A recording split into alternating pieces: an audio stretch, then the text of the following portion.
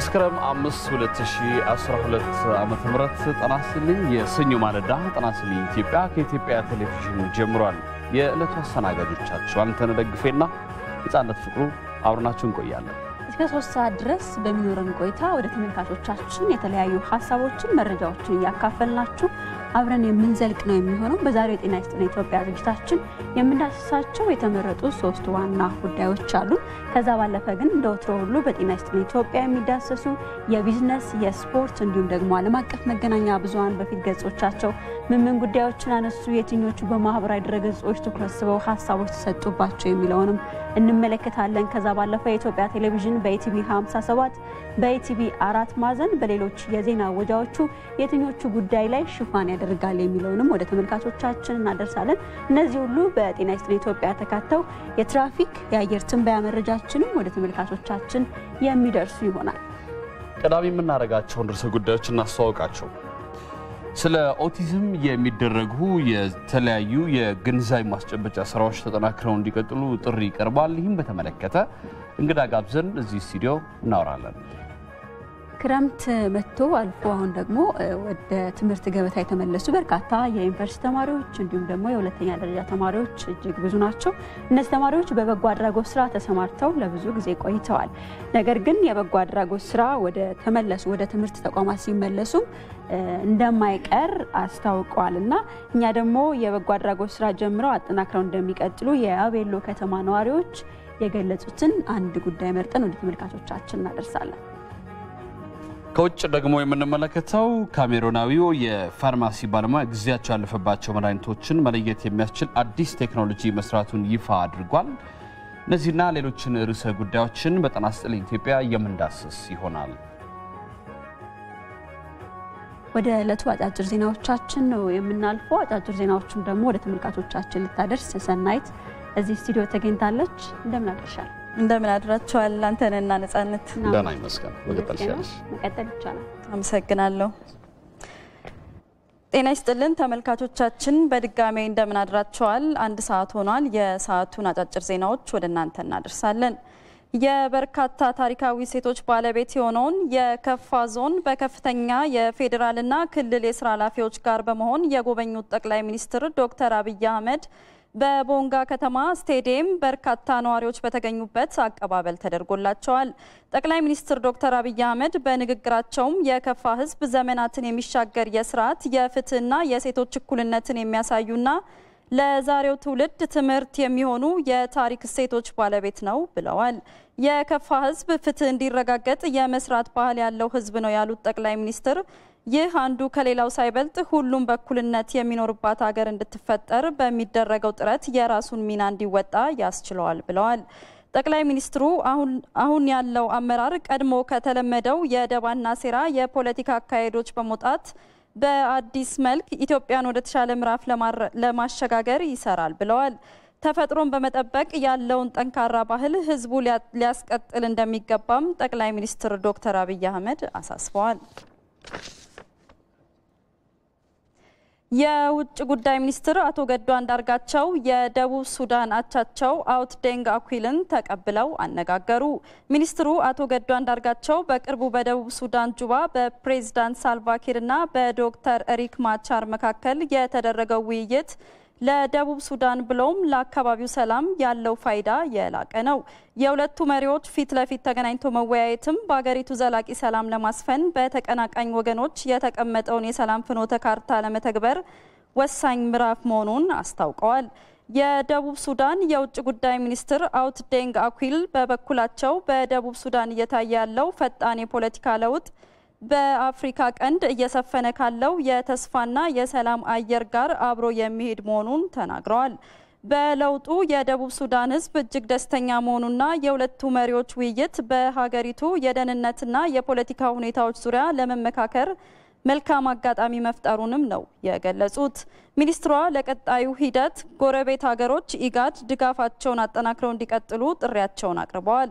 ዘገባው የውጭ ጉዳይ ሚኒስትር ቃል አቀባይ ጽህፈት ቤት ነው።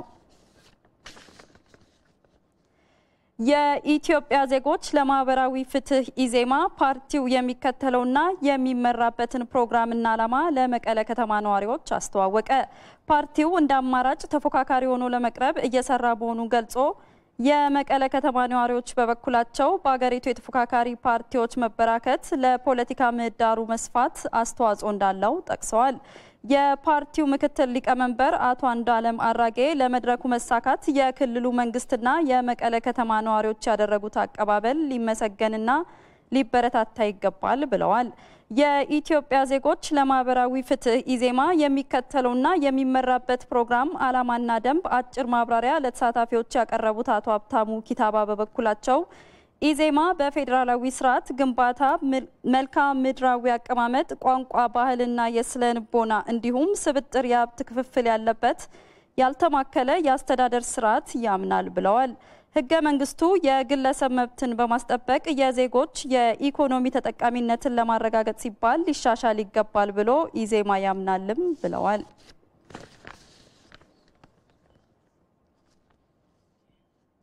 የደቡብ ሱዳን መንግስት ጦርና የተቃዋሚ ተዋጊዎች በዩኒቲ ግዛት በጋራ ለመስራት ማቀዳቸውን የተባበሩት መንግስታት ድርጅት አጸደቀ። በሀገሪቱ የሚገኘው የተባበሩት መንግስታት ድርጅት ተልዕኮ ኃይል አዛዥ በዩኒቲ ግዛት በተቃውሞ ጎራ ከሚገኘው የደቡብ ሱዳን ነጻነት ጦር ጋር ውይይት አድርገዋል። አዛዡ ሌተናንት ጀነራል ሻሊሽ ሳድቪክ ቲንካር ሁለቱ ኃይሎች አሁን ላይ የደረሱት ውሳኔ በአንድ የተቀናጀ ኃይል በቅርብ ለማምጣት ያላቸውን ፍላጎት እንደሚያንጸባርቅ ተናግረዋል። በአካባቢው አዲስ የተመደቡት አዛዥ በቅርቡ ወራት በተለያዩ ስፍራዎች ባደረጉት ጉብኝትና ውይይት የተመለከቱትና ያደመጡት ዘላቂ ሰላምን እውን ለማድረግ ተጨባጭ ተስፋ መኖሩን ያመላከተ መሆኑን አስረድተዋል። የፓዌል ቀጠና ኮሚሽነር ዊሊያም ቺንግዳግር በበኩላቸው በአካባቢው የመንግስትና የተቃዋሚ ተዋጊዎች ለንጹሃን ሰዎች በጋራ ጥበቃ ያደረጉ መሆናቸውንም ገልጸዋል። የተባበሩት መንግስታት ድርጅት የደቡብ ሱዳን ተልዕኮ ከዓመት በፊት በአዲስ አበባ የተደረሰው የሰላም ስምምነት ግጭትና ውጊያ እንዲቀረፍና የተዋሕዶ ጦር ኃይል ለመመስረት ምቹ ሁኔታ መፍጠሩን አስታውቀዋል። ዘገባው የመንግስታቱ ድርጅት የዜና አውታር ነው። የተባበሩት መንግስታት ድርጅት ለሃይማኖታዊ ስፍራዎች ጥበቃ እንዲደረግ የሚጠይቅ የድርጊት መርሃ ግብር ይፋ አደረገ። መርሃ ግብሩን ይፋ ያደረጉት የድርጅቱ ዋና ጸሐፊ አንቶኒዮ ጉተሬስ በዓለም ዙሪያ የሚገኙ ቤተ እምነቶች የሰላም ማዕከላት እንጂ የደም ማፋሰሻና የሽብር ስፍራ አይደሉም ብለዋል። በየትኛውም ስፍራ የሚገኝ የሰው ልጅ እምነቱን በሰላማዊ መንገድ የማከናወን መብቱ ሊጠበቅለት እንደሚገባም ጉተሬስ አሳስበዋል። ለሃይማኖታዊ ስፍራዎች የዓለም አቀፉ ሕግ ጥበቃ እንዲደረግ ያስገድዳል ያሉት ዋና ጸሐፊው በማንኛውም ሁኔታ በተቋማቱ ላይ የሚፈጸም ጥቃት የጦር ወንጀል መሆኑንም ገልጸዋል። በድርጅቱ ይፋ የተደረገውን የድርጊት መርሃ ግብር ተግባራዊ ለማድረግ የሁሉም አካላት ርብርብ አስፈላጊ መሆኑን የገለጹት ደግሞ የድርጅቱ የስልጣኔዎች ህብረት ከፍተኛ ተወካይ ሚጉኤል ማርቲኖስ ናቸው። የሰዓቱ ዜና በቃ። ጥሩ ጊዜ ይሆንላችሁ። ዜናዎችን ጨርሻለሁ። እናመሰግናለን ሰናይት።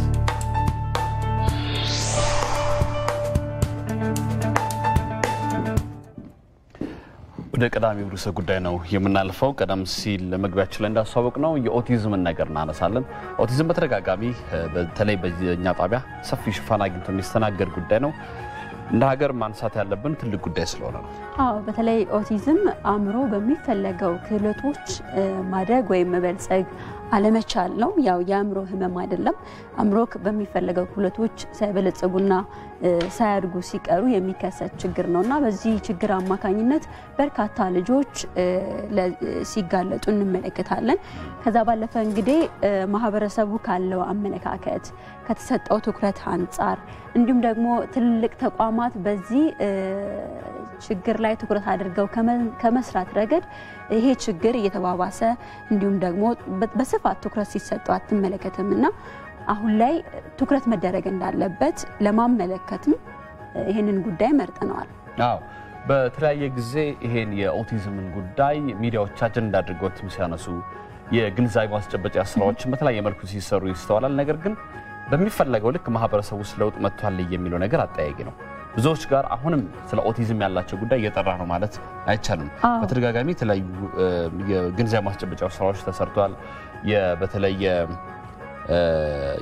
የኒያ ፋውንዴሽን መስራች የሆኑትን ወይዘሮ ዘሚያኑስን እዚህ ስቱዲዮ በተለያየ ጊዜ ጋብዘን እናቃለን በተለያየ ጉዳይ ላይ ወርተን እናቃለን ስኬታማ ታሪኮችንም እንደዚሁ እየፈለግን ለማቅረብ ሞክረናል አሁንም ግን ያመለካከትና የግንዛቤ ችግር አለ ብሎ መውሰድ ይቻላል ኦቲዝም ያለባቸው ልጆች እንዴት ነው ኬር ማለት እንክብካቤ ሊደረግላቸው የሚገባው ማህበረሰብ ውስጥ እንዴት መቀላቀል ይቻላል እንዴት ነው እነሱ መረዳት የሚቻለው የሚሉትን ሌላው ጉዳይ ሆኖ ሲነሳ ይስተዋላል በተለይ የተሳሳተ አመለካከትን ማስወገድ ተገቢ ነው በማህበረሰቡ ዘንድ ማለት ነው ይሄንን የተሳሳተ አመለካከት ስታስወግድ ወይም ደግሞ ማስወገድ ስትችል ልጆችህን ወደ ተለያዩ አካባቢዎች ከሰው ጋር መግባባት እንዲችሉ ሐሳባቸውን መግለጽ እንዲችሉ ስትቀርባቸው ደግሞ ይሄ ችግር መፈታት እንደሚችል ወይም ደግሞ ሰዎች በዚህ ችግር ውስጥ ያሉ ታዳጊ ልጆች በነፃነት ሐሳባቸውን ገልጸው መግባባት እንዲችሉ ማድረግ የሚቻልበት መንገድ መፍጠር ይቻላል ከዛ ባለፈ ግን አንዳንድ ተቋማትም እንደዚህ በትልቅ ዘርፍ ያሉ ተቋማትም ትኩረት ማድረግ አለባቸው የተለያዩ ማዕከላትን ማቋቋም መቻል አለባቸው እነዚህ ልጆች በእንደዚህ አይነት ማዕከል ውስጥ ገብተው በተለያየ መንገድ ሐሳባቸውን እንዲገልጹ ማድረግ ስትችል ይሄንን ችግር ቀስ በቀስ እየቀረፍክ የኦቲዝም ችግር ያለባቸው ልጆች በነፃነት ከሰዎች ጋር መግባባት እንዲችሉ ማድረግ ትችላለህ ከዛ ባለፈ እንግዲህ መንግስትም ትኩረት ሊያደርግ ይገባል ዋናው ግን ማህበረሰቡ ወይም ደግሞ በዚህ ችግር ውስጥ የተጠቁ ልጆች ያላቸው ወላጆች ልጆቻቸውን ቤት ውስጥ ከማሰር ልጆቻቸውን ቤት ውስጥ ከመደበቅ ወደዚህ እንደዚህ አይነት ማከላት ያሉበት የኦቲዝም ችግር ያለባቸው ልጆች ወደሚገኙበት ወይም ደግሞ ሐሳባቸውን መግለጽ ወደሚችሉበት ማከላት በማምጣት ችግሩን ቀለል ማድረግ ይቻላል ከዛ ባለፈ ኢትዮጵያ ውስጥ እንግዲህ ብዙ በኦቲዝም የተጠቁ ልጆች አሉ አይደለ እነዚህ ልጆች ግን አሁንም በሚፈልገው ደረጃ ወደ ውጭ አይወጡም ቤት ውስጥ ተደብቀው ነው የሚገኙት ይሄ ለምን ሆነ ከተሳሳተ አመለካከት የተነሳ ነው ስለዚህ ይሄ የተሳሳተ አመለካከታችን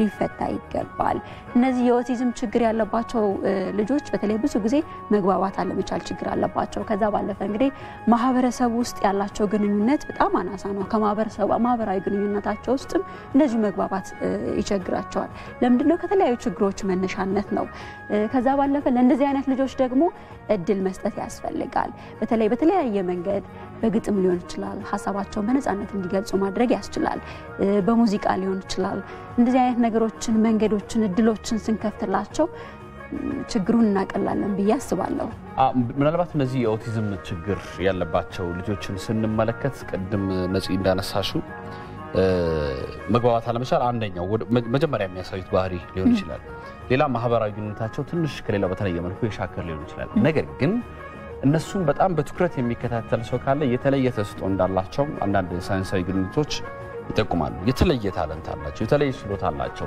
እነሱ የሚፈልጉትን መንገድ ብቻ ተከታትሎ አጥምቶ የማወቅ ጉዳይ ነው እንጂ በጣም ፕሮዳክቲቭ ወይም ውጤታማ መሆን ይችላሉ በተለያየ መልኩ ላይ ብሎ መውሰድ ይቻላል ከምንም በላይ ግን ማህበረሰብ ውስጥ ያለው አሁንም ሊነቀል ያልቻለው አመለካከት እንደ እርግማን እንደ ቁጣ የሚታሰቡ ነገሮችን ትቶ እንደነዚህ አይነት ፋውንዴሽኖች እንደነዚህ አይነት ማዕከላት ላይ የኔ ልጅ እንደዚህ አይነት ኦቲዝም ችግር ያለበት ይመስለኛል እንዲህ አጋጥሞታልና ምንድነው መፍትሄው ብሎ የማምጣት ነገር የመጀመሪያው የመፍትሄው ሁሉ መንገድ ይመስለኛል ቤት ውስጥ የማፈን ከማህበረሰቡ የማግለል ያባበሰባቸው ሌላ ወዳልተፈለገ ነገር ነው የሚሄዱት እንጂ ምንም መፍትሄ ሊሆን የሚችል ነገር አይደለም ለዛም ነው እንደዚህ የኒያ ፋውንዴሽን የተመሰረተውና እነዚህ ልጆች በተለየ መልኩ ለመርዳት የተነሳው ያው ቀደም ሲል በእርገት ውስጥ የሚያጋጥም ያምሮ ለውጥ ግማን ቁጣ ወይም ክፉ መንፈስም አይደለም ያምሮ ህመምም አይደለም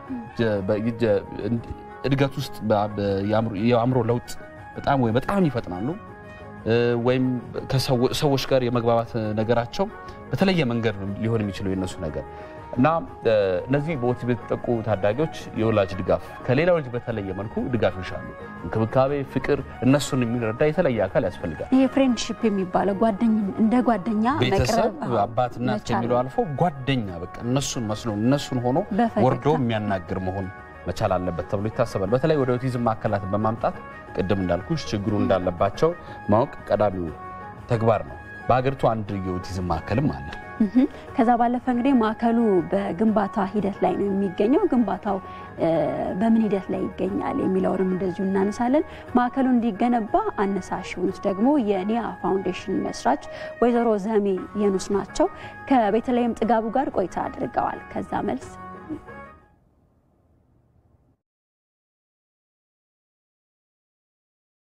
እኔ ዘሜ የኑስ ይባላለሁ ጆይ ኦቲዝም ማዕከል መስራች እና ዳይሬክተር ነኝ እኔ ተወልጄ ያደኩት አዲስ አበባ ውስጥ ነው ካቴድራል የሴቶች ትምህርት ቤት እየተባለ ይጠራ ነበር ያኔ ካቶሊክ ትምህርት ቤት ውስጥ እዛ ነው ኤሌመንተሪ ትምህርት ቤትን ተከታተልኩት ከዛ ግን ፋሲል ኮምፕሬሄንሲቭ ሃይ ስኩል ተምሬ በ17 ዓመቴ ከአዲስ አበባ ወጣሁኝ ወጥቼ ወደ ጣሊያን ሀገር ነው ሄድኩት እና ጣሊያን ሀገር አንድ 5 ዓመት ተኩል ቆየ ከዛ በኋላ ወደ አሜሪካ ሄድኩኝ አሜሪካ ሄጄ ምርጫዬ ሆኖ የተማርኩት የውበት ሙያ ነበር የራሴ የውበት ሳሎን ነበርኝ እዛ እሱን ስሰራ ቆይቼ ወደ ሀገሬ ለረፍት ስመለስ ከ14 ዓመት ቆይታ በኋላ መሆኑ ነው የመጀመሪያ ስራዬ የነበረው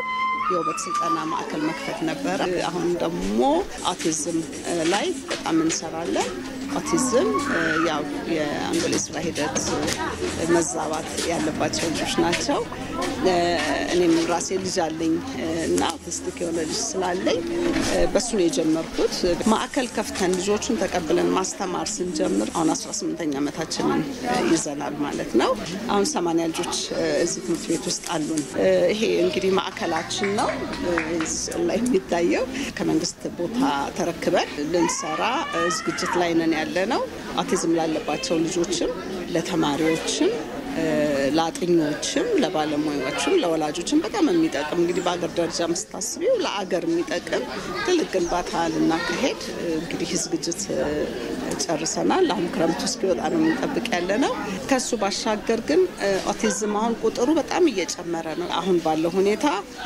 ከ59 ልጅ አንድ ልጅ ላይ ይገኛል በበጎ ፈቃድ አገልግሎት ለመስጠት የሚመጡ በጣም በርካታ ናቸው እኛ እየጠየቅን አይደለም እነሱ ይመጣሉ ብዙዎች እዚህ ቮለንቲር ያደረጉ እኔ ውጭ ሀገር ኮንፈረንስ ላይ እንኳን ተገናኝተናል እነሱም ባለሙያዎች ሆነው አሁን እዚህ ያላሰቡትን ነገር ያዩና ይሄን ነገር እኔም መስራት አለብኝ እኔም መርዳት አለብኝ ብለው ሳይኮሎጂ ውስጥ ይገባሉ ኒውሮሎጂ ውስጥ ይገባሉ ሳይኪያትሪ ትምህርት መውሰድ ይፈልጋሉ ሶሲዮሎጂ ይማራሉ ስፔሻል ኒድ ኤጁኬተርስ ይሆናሉ እና በተለያየ መልኩ ይጠቅማቸዋል እነሱንም መንገድ ይከፍትላቸዋል አሁን አዲስ አመት ነው እንግዲህ እድል ተሰጥቶናል ሌላ አመት ለመኖር ደግሞ እና እነኝህን ልጆችን እስኪናስባቸው እንርዳቸው አንዳንዶቻችን ከአንድ ቋንቋ አልፈን ሁለትም ሶስትም አምስትም እንድንናገር እንግዲህ ተፈቅዶልናል እየተናገርን እኛ ማዕከል ደግሞ ስትመጪ መናገር አይደለም አንድ ቃል ለማውጣት አመት ምን ለፋበት ጊዜ አለ በዛኛው ደግሞ ብዙ እድል ተሰጥቶን የማያስፈልጉ ነገሮችን እንድንናገርበት አንደበታችንን ለክፉ ለመጥፎ ወገንን ለሚያጣላ ነገር እንድንጠቀምበት ደግሞ እናደርጋለን እና አላየነውም ይሄንን ኤሪያ ብየነን የማስበው ስለዚህ ለኛ ይሄ ትልቅ መማሪያ ነው እድል ከተሰጠን የምንናገራት አንዷ ቃልን አስበን እንናገር በዚህ ጉዳይ ላይ እንግዲህ ተጨማሪ ማብራሪያ ሊሰጡን እንግዳ ጋብዘናል እንግዳችን የኒያ ፋውንዴሽን ፕሮግራም ዳይሬክተር አቶ መንግስቱ ወልዴ ናቸው አቶ መንግስቱ በጣም እናመሰግናለን እስቲ ከግንዛቤ ማስጨበጫ እንጀምር የኦቲዝም ጉዳይ በጣም ያነሳን ነበር ብዙ ጊዜ ተደጋግሞ በየሚዲያው ይነገራል ያን ያለው መጥቷል ብለን ግን አናስብ ማህበረሰቡ ዘንድ ዛሬም ኦቲዝም ምንድነው ብለ ስጠይቀው ሰው ከአእምሮ ህመም ጋር ከልክፍት ጋር የሚያያዙ ሰዎች አሉ እዚህ ሙያ ውስጥ ስላሉ እዚህ ስራ ላይ ስላሉ ኦቲዝም ምንድነው ኦቲስት የሚሆኑ ሰዎች ወይም ልጆችን እንዴትስ ማወቅ ይቻላል ምን ባህሪ ያሳያሉ ከሚለው እንጀምር እሺ እኔ ማመሰግናለሁ ያው ኦቲዝም የአንድ በሽታ አይደለም ወይም ህመም አይደለም ቀደም ስታነሱት እንደነበረው ከአእምሮ ህመም ጋር የሚገናኝ አይደለም ስፔክትረም ሲንድሮም ነው ኤስዲ ነው የሚባለው ይሄ ምንድነው የአንድ ሰው የአእምሮ ፋንክሽኒንግ ወይም የአእምሮ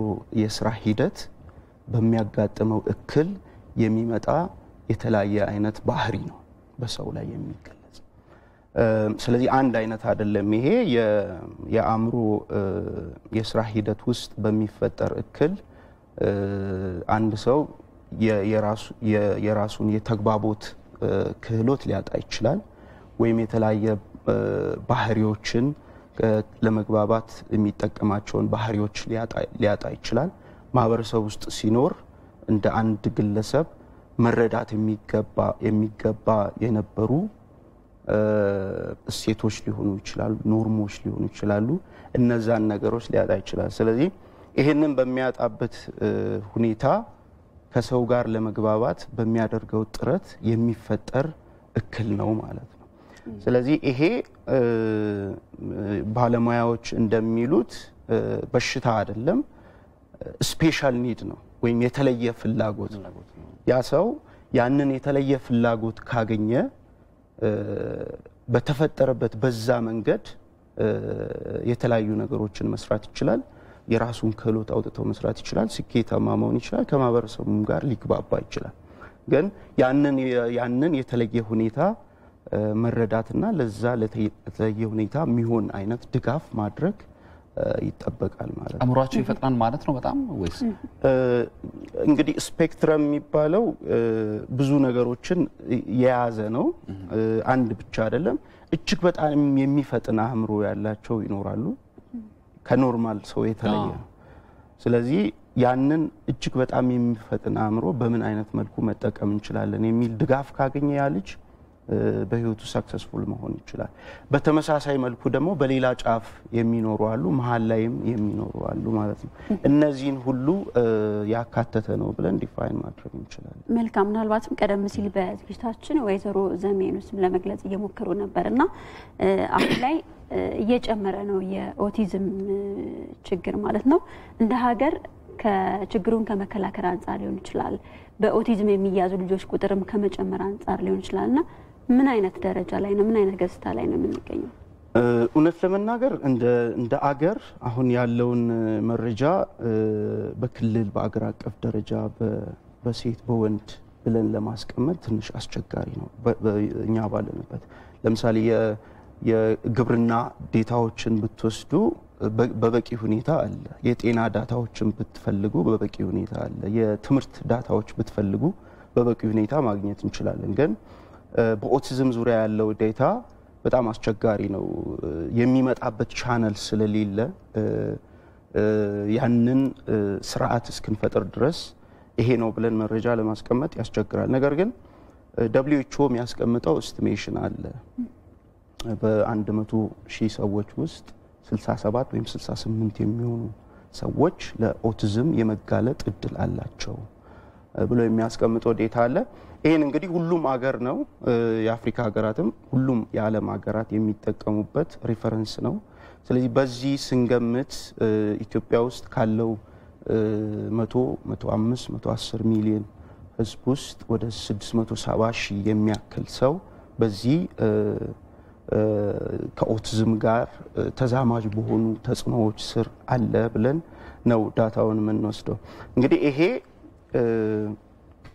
ኦቲዝም የአንድ ግለሰብ ብቻ ችግር አይደለም አንድ ቤተሰብ ውስጥ በኦቲዝም ችግር እና ተዛማጅ የዴቨሎፕመንታል ዲስኦርደር ውስጥ ያለ ልጅ ካለ በዛ ልጅ ምክንያት እናት የዚህ ችግር ተካፋይ ናት አባት የዚህ ችግር ተካፋይ ነው ሲብሊንጎች ወይም ወንድምና እህቶቹም የዚህ ችግር ተካፋይ ናቸው ስለዚህ ይሄንን ቁጥር በእነዚህ በጉዳዩ ዙሪያ በተዘዋዋሪም ሆኖ የሚጎዱ ሰዎች ብናበዛ በጣም ትልቅ ቁጥር ነው ማለት ነው ስለዚህ ይሄ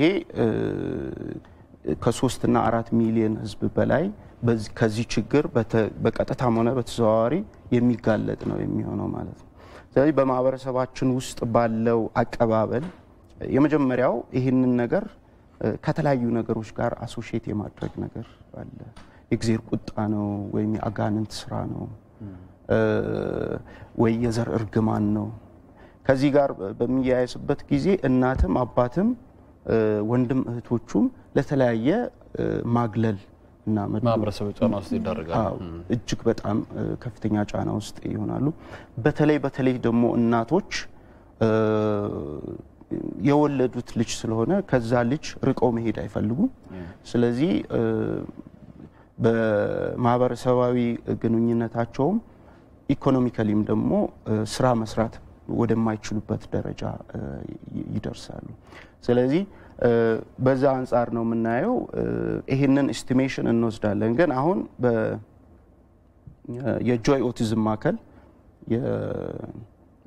የኮምፕሬሄንሲቭ ኢንተርቬንሽን የሚሰጥበት ማዕከል ነው በኒያ ፋውንዴሽን ስር የሚገኝ ማዕከል ነው ከዛ ማዕከል የሚመጣውን ጥያቄ ብናይ እጅግ በጣም ሰፊ ነው በተለይ ሜጀር ከሚባሉ የአገራችን ክፍሎች ብዙ ቤተሰቦች ይመጣሉ እኛ አሁን ባለን አቅም ባሉን አስተማሪዎቻችን ባለን ፋሲሊቲ መድረስ ይቻላል ለ80 ልጆች ብቻ ነው ስለዚህ ወላጆች የነዚህ ልጆች ወላጆችም የዚህ አገልግሎት ተጠቃሚ ናቸው ነገር ግን ዌቲንግ ሊስታችንን ብታዩ ከ1500 እና ከዛ በላይ ይሄንን አገልግሎት ፈልገው እኛ ጋር መጥቶ ዲያግኖስ ተደርገው እንግዲህ ወረፋ ጠብቁ የተባሉ ሰዎች ስለዚህ አሁን አዲስ አበባ ላይ የኛን ጨምሮ 3 ማዕከላት ናቸው ያሉት ክልል ላይ ይሄ ማዕከል የለም መንግስት ስፔሲፊካሊ ኦቲዝምን በሚመለከት ያቋቋመው ምንም ማዕከል የለም ስለዚህ ችግሩ ምን ያክል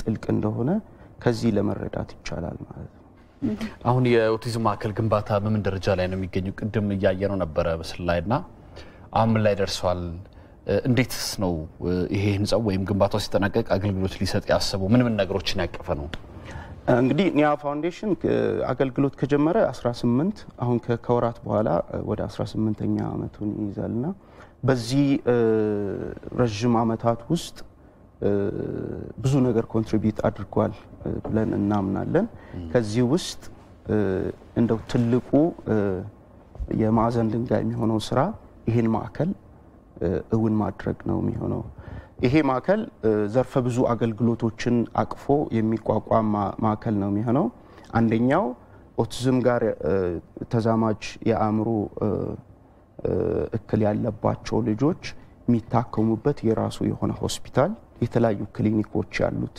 የራሱ የሆነ የጤና ማዕከል ይኖራል ቅድም ስታነሱ እንደነበረው ግንዛቤውን በተለይ ከፍ ከማድረግ አንፃር የራሱ የሆነ የትሬኒንግ ሴንተር ያለው ነው የሪሰርች ተቋምም እና ከዛ ጋር የተያያዙ ነገሮችን ያቀፈ ነው ስለዚህ የስልጠናና የጥናት ማዕከላትም አንድ ላይ የተቀናጀበት ማዕከል ነው ስለዚህ ይሄ ዲዛይኑ አሁን ተጠናቋል የአዲስ አበባ ከተማ መስተዳደር 5000 ካሬ ሜትር ቦታ ሰጥቶናል ስለዚህ ይሄ ወደ ሲኤምሲ አካባቢ ነው ስለዚህ ስንት ፎቅ ነው የሚገነባው ግራውንድ ፕላስ 4 ነው ስለዚህ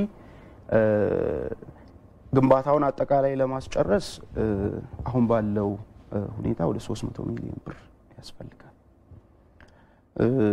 እንግዲህ ግንባታውን እንዴት ነው የምናካሂደው ይሄ የሀገር ሀብት ነው ባይ ዘ ዌይ በኢትዮጵያ ብቻ ሳይሆንም በኢስት አፍሪካ እና ሴንትራል አፍሪካ የመጀመሪያው ኮምፕሬሄንሲቭ ማዕከል ይሆናል ብለን ስለዚህ ይሄ ትልቅ እቅድ ስለሆነ መንግስት የዚህ እቅድ አካል እንዲሆን እንፈልጋለን ማህበረሰቡ የዚህ እቅድ አካል እንዲሆን እንፈልጋለን የንግዱ ማህበረሰብ የተለያዩ የማህበረሰብ ክፍሎች አርቲስቶች ሀብት ያላቸው ሰዎች ወዘተ ስለዚህ አሁን አዲስ የጸደቀ አዋጅ አለ ፐብሊክ ፕራይቬት ፓርትነርሺፕ የሚል አዋጅ በሞፌድ ጸድቆ ስራ ላይ የገባ አለ ስለዚህ መንግስትም የዚህ ስራ አንድ አካል ሆኖ ስራውን እጅ ለእጅ ተያይዘን ለመስራት ነው ሐሳቡ ያለ ስለዚህ ከዚህ አንፃር ስራውን ለማስጀመር ጤና ጥበቃ ቃል ገብቶልናል ጤና ሚኒስቴር አትሊስት የማስጀመሪያውንም ሁኔታ በኢንፍራስትራክቸር ዳይሬክቶሬት አለ ጤና ሚኒስቴር ውስጥ ስለዚህ የዲዛይኒንጉን የኮሚሽኒንጉን እና ሌሎች ስራዎችንም ለማገዝ ቃል ገብቷል እስከመቼ ይጠናቀቃል ያው እስከ 3 አመት ይጠናቀቃል ተብሎ ነው የተያዘው ስለዚህ በገንዘብም ረገድ ቢሆን ካሉት ፕራዮሪቲዎች አንፃር ታይቶ የመንግስት አሰራር በሚፈቅደው መልኩ ከጎናችን ለመቆም ቃል ገብቷል ሚኒስትሩም ዶክተር አሚራማን እስከ ማዕከላችን መጥተው ጉብኝት አድርገዋል። የሴቶችና ወጣቶች ሴቶች ህጻናትና ወጣቶች ሚኒስትርም ወይዘሮ ያለም እስከ ማዕከላችን መጥተው ጎብኝተዋል።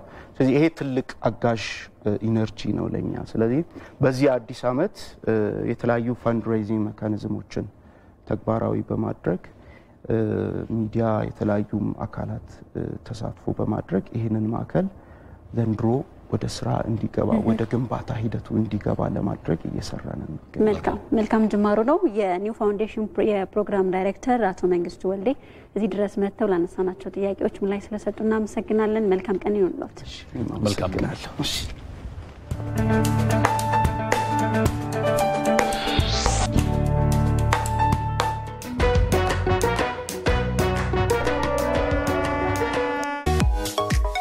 የተሟላ የመድን ሽፋን ከ40 ዓመታት በላይ በመስጠት እንታወቃለን። ለህይወት፣ ለንብረት፣ ለህጋዊ ኃላፊነት የኢትዮጵያ መድን ድርጅት ዛሬም የስርጭት አድማሱን በማስፋት በባህር ዳር፣ ወሊሶ፣ አውዳይ፣ ድሬዳዋ፣ ሐዋሳ፣ አጋሮ፣ ማይጨው፣ ባኮ፣ ሸዋሮቢት፣ አክሱም፣ እንጂባራ፣ በቆጂ፣ መቀለ፣ አዳማ፣ በአርባ ምንጭ ሲቀላ፣ በቦሌ ለሚ፣ በበደሌ፣ ሻምቦ፣ በደባርቅና ኮምቦልቻ ከተሞች ተጨማሪ አዳዲስ ቅርንጫፎችና ሳተላይት ቢሮዎችን በመክፈት ቀልጣፋ አገልግሎት በመስጠት ይበልጥ ተደራሽ ሆነናል።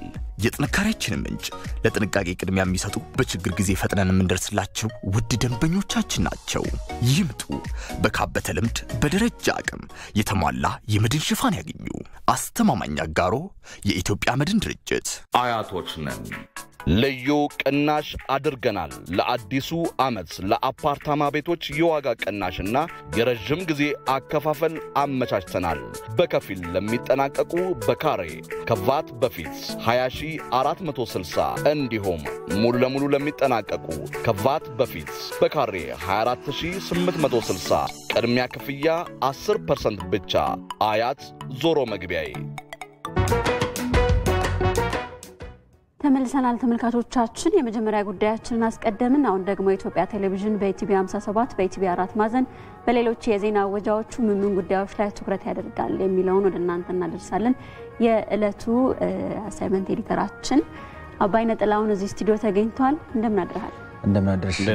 እንደነ ዛሬ ወዴት ነው የኢትዮጵያ ቴሌቪዥን ካሜራዎች ምን ጉዳዮችን እንግዲህ ባነሳቻቸው አጀንዳዎች? የመጀመሪያው ጉዳይ የሚሆነው የኢትዮጵያ ቴሌቪዥን በትኩረት ከሚዘግባቸው ጉዳዮች አክቹአሊ ኢቢሲ በአጠቃላይ ከሚዘግባቸው ዋና ዋና ጉዳዮች ውስጥ ለማንሳት ያክል የመጀመሪያው የሚሆነው በጥቁር አንበሳ ሆስፒታልና በአሊቲ ማረሚያ ቤት ታራሚዎችንና ታካሚዎችን የሃይማኖት ተቋማት አባቶች የጉባኤው አባቶች ጉብኝት ያደርጋሉ። እንደምናስታውሰው ባለፈው ጊዜ አለርት ላይ ተመሳሳይ ጉብኝት ያደርገው ነበር። አሁን ደግሞ ታራሚዎችን ታካሚዎችን የመጠየቅ ነገር እየተበረታታ ነው ማለት ነው። ይሄ እኛም የምንዘግበው ጉዳይ ይሆናል ማለት ነው። ያው በእስር ላይ ያሉ በህመም ላይ ያሉ ሰዎችን መጠየቅ የህብረተሰቡ ባህል ሊሆን ይገባል። የአባቶችን አርአያነት መውሰድ ያስፈልጋል ማለት ነው። ሌላውም ህብረተሰብ ላይ ያደርገው የሚገባ ጉዳይ ነው። ሌላው ጉዳይ የብሪታንያ የዓለም አቀፍ ንግድ ሚኒስትር ኢትዮጵያ ውስጥ ጉብኝት ያደርጋሉ። እሱን ጉዳይ በትኩረት የምንዘግበው ነው የሚሆነው። በተለይ ደግሞ ከውሃና መስኖና ኢነርጂ ሚኒስትሩ ጋር ውይይት ያደርጋሉ የሚል ነገር ነው የደረሰ መረጃ። እሱን የምንዘግበው ይሆናል ማለት ነው። የገቢዎች ሚኒስቴር ከአዲስ አበባ ቅርንጫፍ ግብር ከፋዮች ጋር ውይይት እንደሚያደርግ ነው እንግዲህ የሚጠበቀው። እሱንም በትኩረት የምንዘግበው ጉዳይ ይሆናል ማለት ነው። የጤና ጥበቃ ሚኒስቴር አዘጋጅነት ደግሞ በኢጋድ ደረጃ እዚህ አዲስ አበባ ላይ የካንሰር ማዕከል ለመገንባት ስምምነት ተደርሷል። የምስራቅ አፍሪካ በይነ መንግስታት ኢጋድ አባል ሀገራት እንግዲህ በአይነቱ ልዩ የሆነ የካንሰር ማዕከል እዚህ አዲስ አበባ ላይ ለመገንባት በተስማሙት መሰረት ደግሞ የገቢ ማሰባሰቢያ ፕሮግራም ይካሄዳል። እሱም በትኩረት ከምንዘግበው ጉዳይ ውስጥ ነው የሚሆነው። ከውጪ ደግሞ የትላንትና እንደሚታወቀው የድሮን ጥቃት ሳውዲ አረቢያ የነዳጅ ማጣሪያዎች ላይ ደርሷል። ዓለም የሚያነጋግር ጉዳይ ሆኗል። አጠቃላይ ከተለያየ አቅጣጫ ምን አይነት ሪአክሽኖች አሉ? አሜሪካ ዝም ብላለች የሚነሳ ነገር አለ ካሁን ጀምሮ። እንደገና ደግሞ ያው የሁቲ አማጽያን ኃላፊነቱን እንወስዳለን በየመን እየደረሰ ላለው ያልተገባ ያልተመጣጠነ ጥቃት አጸፋዊ ምላሽ ነው በሚል ያነሱት ነገር አለ እሱ አጠቃላይ የዓለም አቀፍ አቀባበሉ ምን ይመስላል የሚለውን ወደ ህንድ ስንሄድ ደግሞ በህንድና በፓኪስታን መካከል ያው በካሽሚር ጉዳይ ላይ ውዝግቡ ውጥረቱ እንደቀጠለ ነው እሱም አዳጊ ጉዳዮች ይኖርታል በኮንጎ ምንድነው የሚባለው ይሄ ቦት ወይም ደግሞ ጀልባ በመስመጡ የደረሰ አደጋ ማለት እነሱንና ሌሎች የአፍሪካ ጉዳዮችን የዓለም አቀፍ ጉዳዮችን በኢቲቪ 4 ማዕዘን በኢቲቪ 57 እንዲሁም ደግሞ ሌሎች የዜና ወጆቻችን ላይ ተመልካቾቻችን እንዲከታተሉን ከወዲሁ ጋብዛለን አንተነህና ነጻነት በኔ በኩል እነዚህ ናቸው ያሉት መልካም አብረና ያለን መልካም ቀን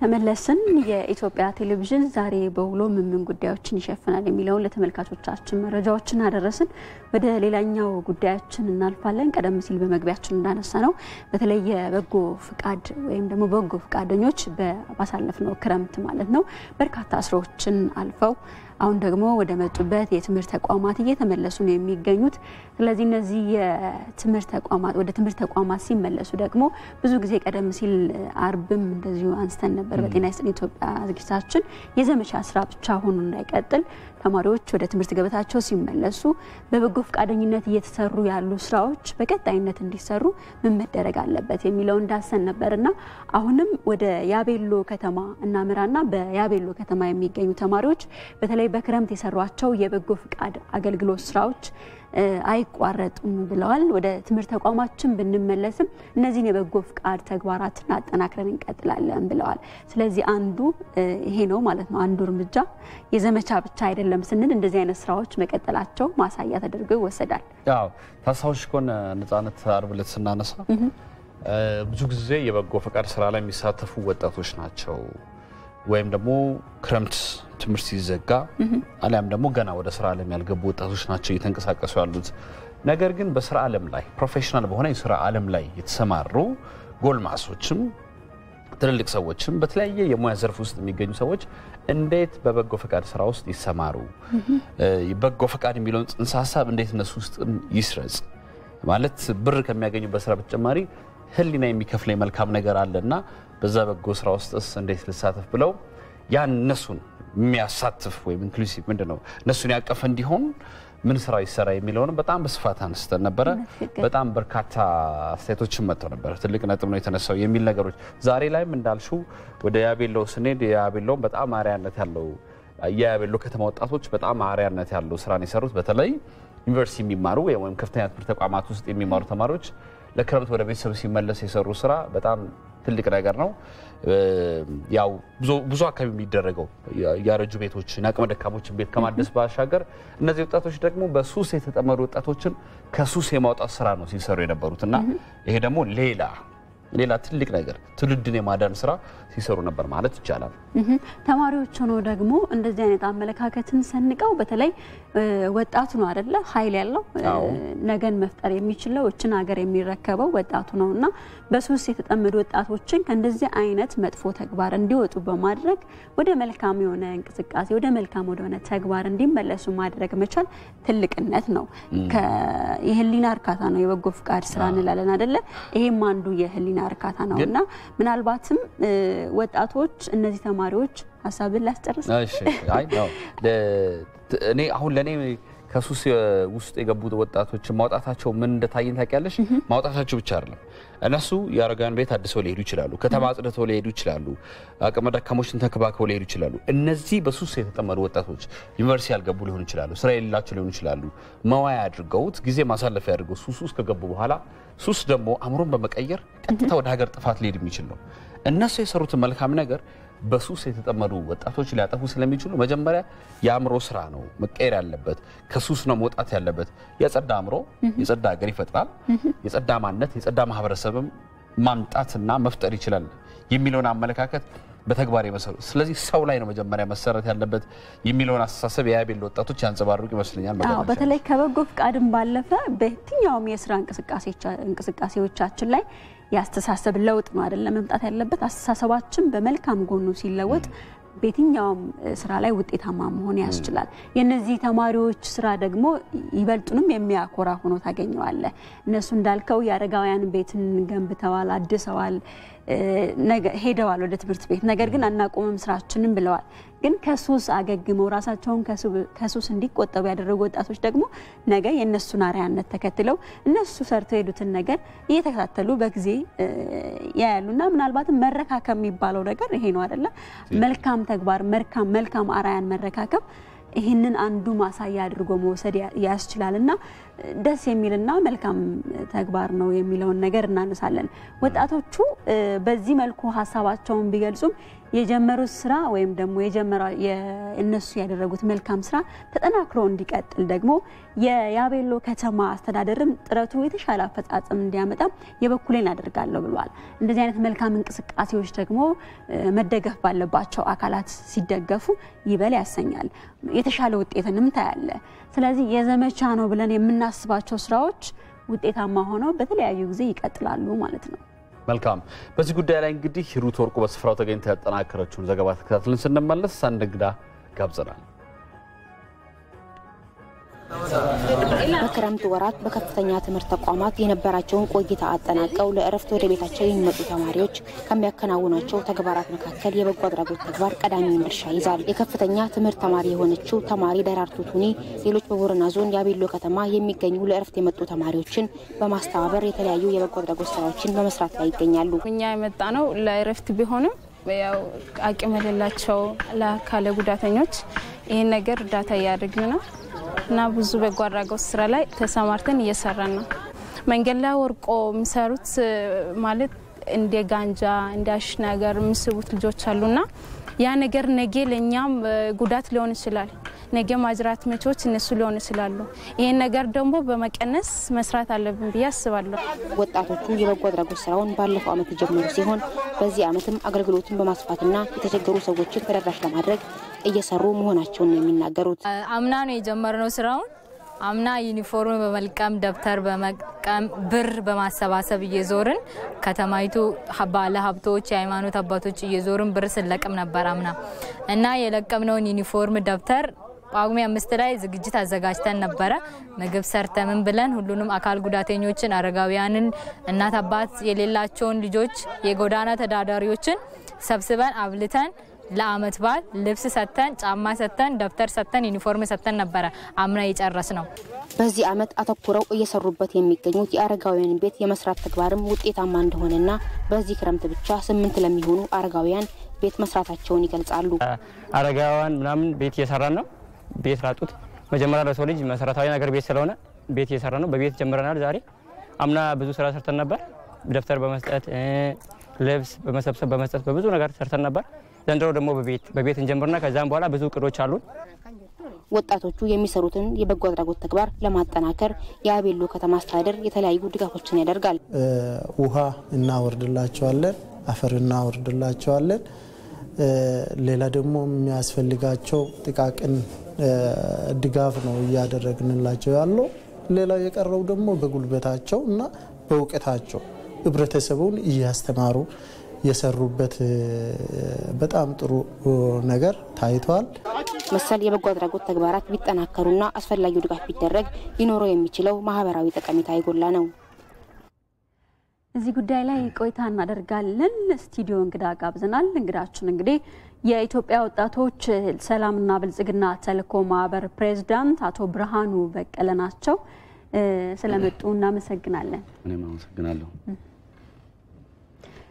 እንግዲህ የወጣቶች የበጎ አድራጎት ስራ ላይ ተሰማርተው ማህበረሰቡን እንዲያገለግሉ በማድረግ በኩል ማህበራችሁ ምን ተግባራት እያከናወነ ነው የሚለው እናንሳ።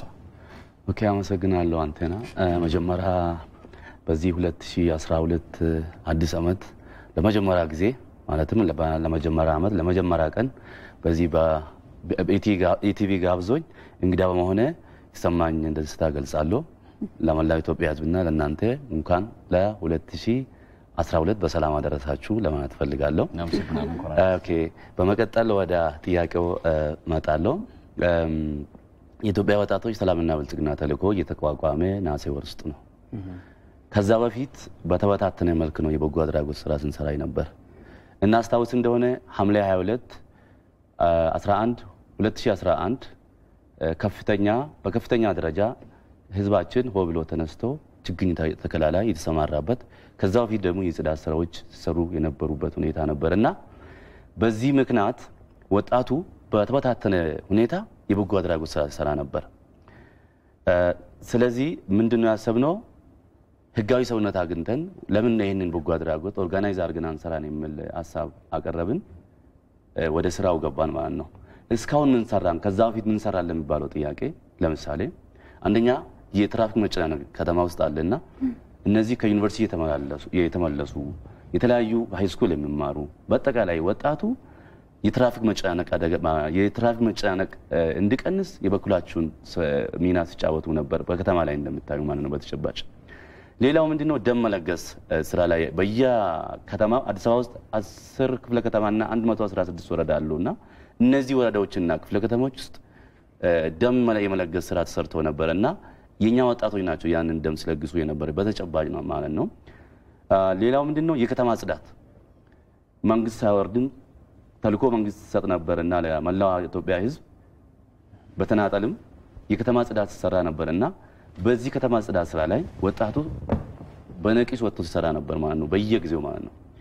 ሌላው ምንድነው ከዚህ በፊት ስንሰራ ነበር በተለያዩ በተበታተነ ሁኔታ የበጎ አድራጎት ስራ ሰርተናል። ለምሳሌ የአረጋውያን ቤት ማደስ ጋር ተያይዞ ይሄንን ተግባር ኦርጋናይዝ ሳንሆን በፊት ስንሰራ ነበር ወይ ደግሞ ወጣቱ ሲሰራ ነበር ማለት ነው።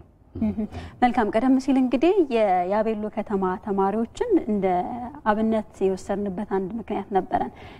የበጎ ፍቃድ ብዙ ጊዜ የክረምት ወራት ላይ ነው በትኩረት የሚሰራውና የዘመቻ ስራ እንዳይሆን በክረምት ብቻ የተገደበ እንዳይሆን እንደዚህ አይነት ተግባሮች ሊቀጥሉ ይገባል የሚለውን ለማሳየት ነውና የበጎ አድራጎት ተግባራት እንደዚህ በክረምት የተገደቡ ብቻ እንዳይሆኑ ምን አይነት ስራዎችን እየሰራችሁ ነው የምትገኙት እናንተ?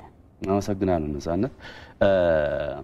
የማስራ ወቅታዊ ስራ ሆኖ እንዳይቀጥል ይሄ የበጎ አድራጎት ስራ ቀጣይነት እንዲኖረው ምን ሰራችሁ የሚለውን ነገር ለመመለስ ያህል ይሄን ጥያቄ ለመመለስ ነው ኦርጋናይዝ ነው። አሁን በሲቪል ሶሳይቲ ሬጂስተርድ ሆኗል። ይሄ ሌጋል ነው፣ ሰርቲፊኬት አለው። ከናሴ 13 በኋላ በሲቪል ሶሳይቲ ሬጂስተርድ ነው፣ ህጋዊ ሰውነት አግኝቷል ኦልሬዲ ማለት ነው። መተዳደሪያ ደንብ ወደ 29 አንቀጽ ያለው መተዳደሪያ ደንብ አጽድቀናል በህጋዊ መልኩ ማለት ነው። የህግ ባለሙያዎች ተወያይተውበት አጽድቆ የጸደቀበት ሁኔታ አለና ስለዚህ ምንድነው የበጎ አድራጎት ስራ ኮንቲኒቲ ሊኖረው ይገባል የሚል አቋም ይዘን ኦርጋናይዝ አድርገናል። ስለዚህ ኮንቲኒቲ አለው። በዚህ ምክንያት አሁን በመላው ኢትዮጵያ ዩኒቨርሲቲ በመላው የግል ዩኒቨርሲቲና ኮሌጅ ውስጥ ከትምህርት ሚኒስቴር ጋር ተነጋግረን ክቡር ፕሮፌሰር ሂሩት ደብዳቤ ጽፎልናል ለመላው ኢትዮጵያ ዩኒቨርሲቲ ለመላው የኢትዮጵያ ግል ዩኒቨርሲቲና ኮሌጅ ውስጥ ደብዳቤ ይዣለሁ። ፎር ማተር ማሳያትም ይችላልውና በዚህ አጋጣሚ ፕሮፌሰር ሂሩትን እጅግ አድርገን እናመሰግናለን። ምክንያቱም በዚህ ስራ በጣም ተባባሪ ናቸው በበጎ አድራጎት ስራ ላይና ኮንቲኒቲው አለው። አሁን ዩኒቨርሲቲ ውስጥ በዚህ በያዝነው አመት 2012 ላይ መላው ኢትዮጵያ ዩኒቨርሲቲ ውስጥ ክበብ የመክፈት እቅድ ይዘናል ማለት ነው። የበጎ አድራጎት ክበብ ኦልሬዲ ልንከፍት ነው መላው ዩኒቨርሲቲ ውስጥ ደብዳቤ በእጅ ያለ ለዛ ማለት ነው። ስለዚህ የአንድ ወቅት ስራ የማስራ ሊሆን አይገባም ማለት ነው ከሁን በኋላ። ምናልባት ከዚህ ጋር ተያይዞ አሁን የበጎ አድራጎት ተግባር ላይ የሚሰማሩ ወጣቶች ምን አይነት ድጋፍ ነው የሚያስፈልጋቸው? በተለይ ደግሞ የበጎ አድራጎት ስራ ሲሰሩ የሚያጋጥሟቸው የተለያዩ ችግሮች አሉና ይሄስ እንዴት ይገለጻል? አመሰግናለሁ አንተና ምንድነው አሁን ወጣቱ ይሄንን በጎ አድራጎት ስራ ሲሰራ ችግር ያጋጥማል። ፎር ማተር ዊዛውት ኤኒ ፔይመንት ነው የሚሰሩት፣ አለምንም ክፍያ ነው የሚሰሩት። ከፍተኛ የሆነ ኮሚትመንት ነው የሚያሳዩትና በዚህ ምክንያት አሁን ወጣቱን እኛ በጣም እንደግፈው ወረድ ያቀናል ባጀት ሁሉ ይዘን ማለት ነው። ለምሳሌ ወጣቱ ወደ ትምህርት ቤት ይመለሳል። ባይዘው የኢትዮጵያ ወጣቶች ሰላምና ብልጽግና ተልኮ እንደ ሀገር የተቋቋመ ነው። የአዲስ አበባ ብቻ አይደለም፣ የድሬዳዋ ብቻ አይደለም፣ የኦሮሚያ ብቻ አይደለም፣ የትግራይ ኦር ደግሞ የአማራ ብቻ አይደለም፣ የመላው ኢትዮጵያ ነው። ስለዚህ እንደ ሀገር ነው ያቋቋምነውና እነዚህ በጎ አድራጎት ተሳታፊ የሆኑ ወጣቶችን አንደኛ ሪኮግኒሽን እንሰጣቸዋለን፣ ሁለተኛ ኢንሴንቲቭ ነገሮችን እንሰጣቸዋለን። ለምሳሌ በጎ አድራጎት ስራ ሲሰሩ አበል ነክ ነገር እንዲያገኙ እናደርጋለን ነው በእቅዳችን ይዘናል። ለምሳሌ የገጠር ተማሪዎች ከሆኑ ወደሚሄዱበት ዩኒቨርሲቲ የተለያዩ ዶጎማ አርገን ወደዛ እንዲሄዱ እናደርጋለን ማለት ወደ ተመደቡበት ዩኒቨርሲቲ።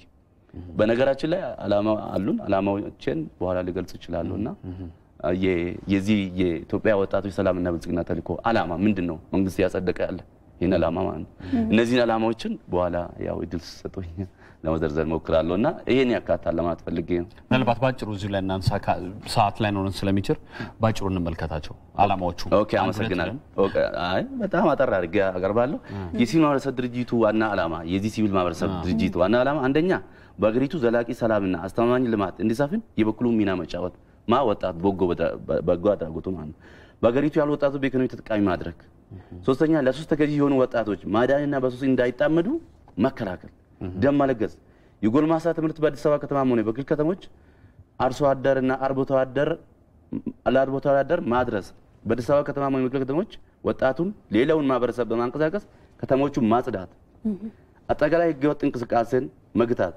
በጎዳና ላይ ያሉትን ወጣቶች ወደ ስራ ማስገባት የትራፊክ መጨናነቅ እንዲቀንስ የበኩል ሚና መጫወት ብላክ ማርኬት እንዳይከሰት የበኩሉ ሚና መጫወት ይላልና ሌላ ምን ነው ህገወጥ የጦር መሳሪያ ዝውውር እንዳይከሰት ወጣቱ የራሱ ሚና መጫወት አለበት ምክንያቱም ህገወጥ የጦር መሳሪያ ዝውውር የሰውን ህይወት ስለሚቀጥፍ ህገወጥ የሰው ዝውውር ላይ ይሰራል ወጣቱ ማለት ነው ህገወጥ የሰው ዝውውር ተጠቂ የሚሆኑ ወጣቱ ነው ለምሳሌ በዚህ ህገወጥ ሰው ዝውውር በተለያየ ኢኮኖሚካል ችግሮች ፖለቲካል ችግሮች ወዘተ ምክንያት የኢትዮጵያ ወጣቶች በሜዲትራኒያን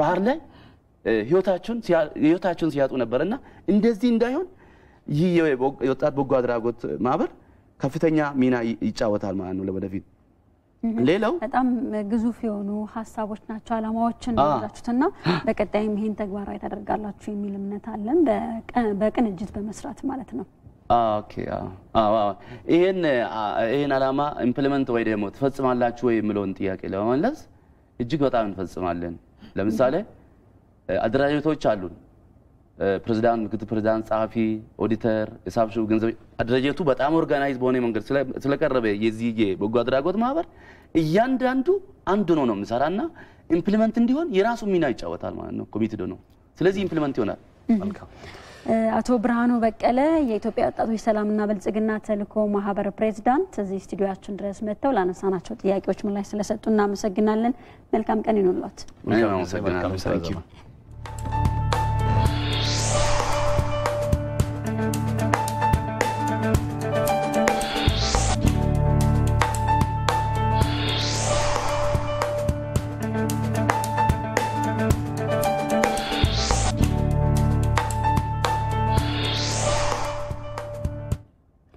ተመልሰናል ጉዳያችንን አስቀደምን አሁን ደግሞ ወደ ትራፊክ መረጃችን እናልፋለን ማለት ነው ሻሸመኔ የሚገኘው ባልደረባችን ሐዋሳ ነው የሚገኘው ወደ ሻሸመኔ መጥቶ ነው ለትራፊክ ዘገባ ሻሸመኔ ላይ ነው የሚገኘው ሚካኤል ገዙ አጠቃላይ በማለዳ ያው ሻሸመኔ በጣም ሞቅ ያለች ነች መተላለፊያ ከተማ ስለሆነች የንግድ እንቅስቃሴ ሞቅ ከተማ ነች ሻሸመኔና ምን ይመስላል በጠዋቱ የትራፊክ እንቅስቃሴ ደግሞ ሰኞ ነው ዛሬ ሰኞ ነው ካለው አንፃር ምን ይመስላል የሚለው ነው ሚካኤል እንደምን አድረሃል እስቲ ሻሸመኔ እንዴት ነች በጠዋት የትራንስፖርት እንቅስቃሴ የንግድ እንቅስቃሴ ላይ እየፈጠረ ያለው ተጽዕኖ ምን ይመስላል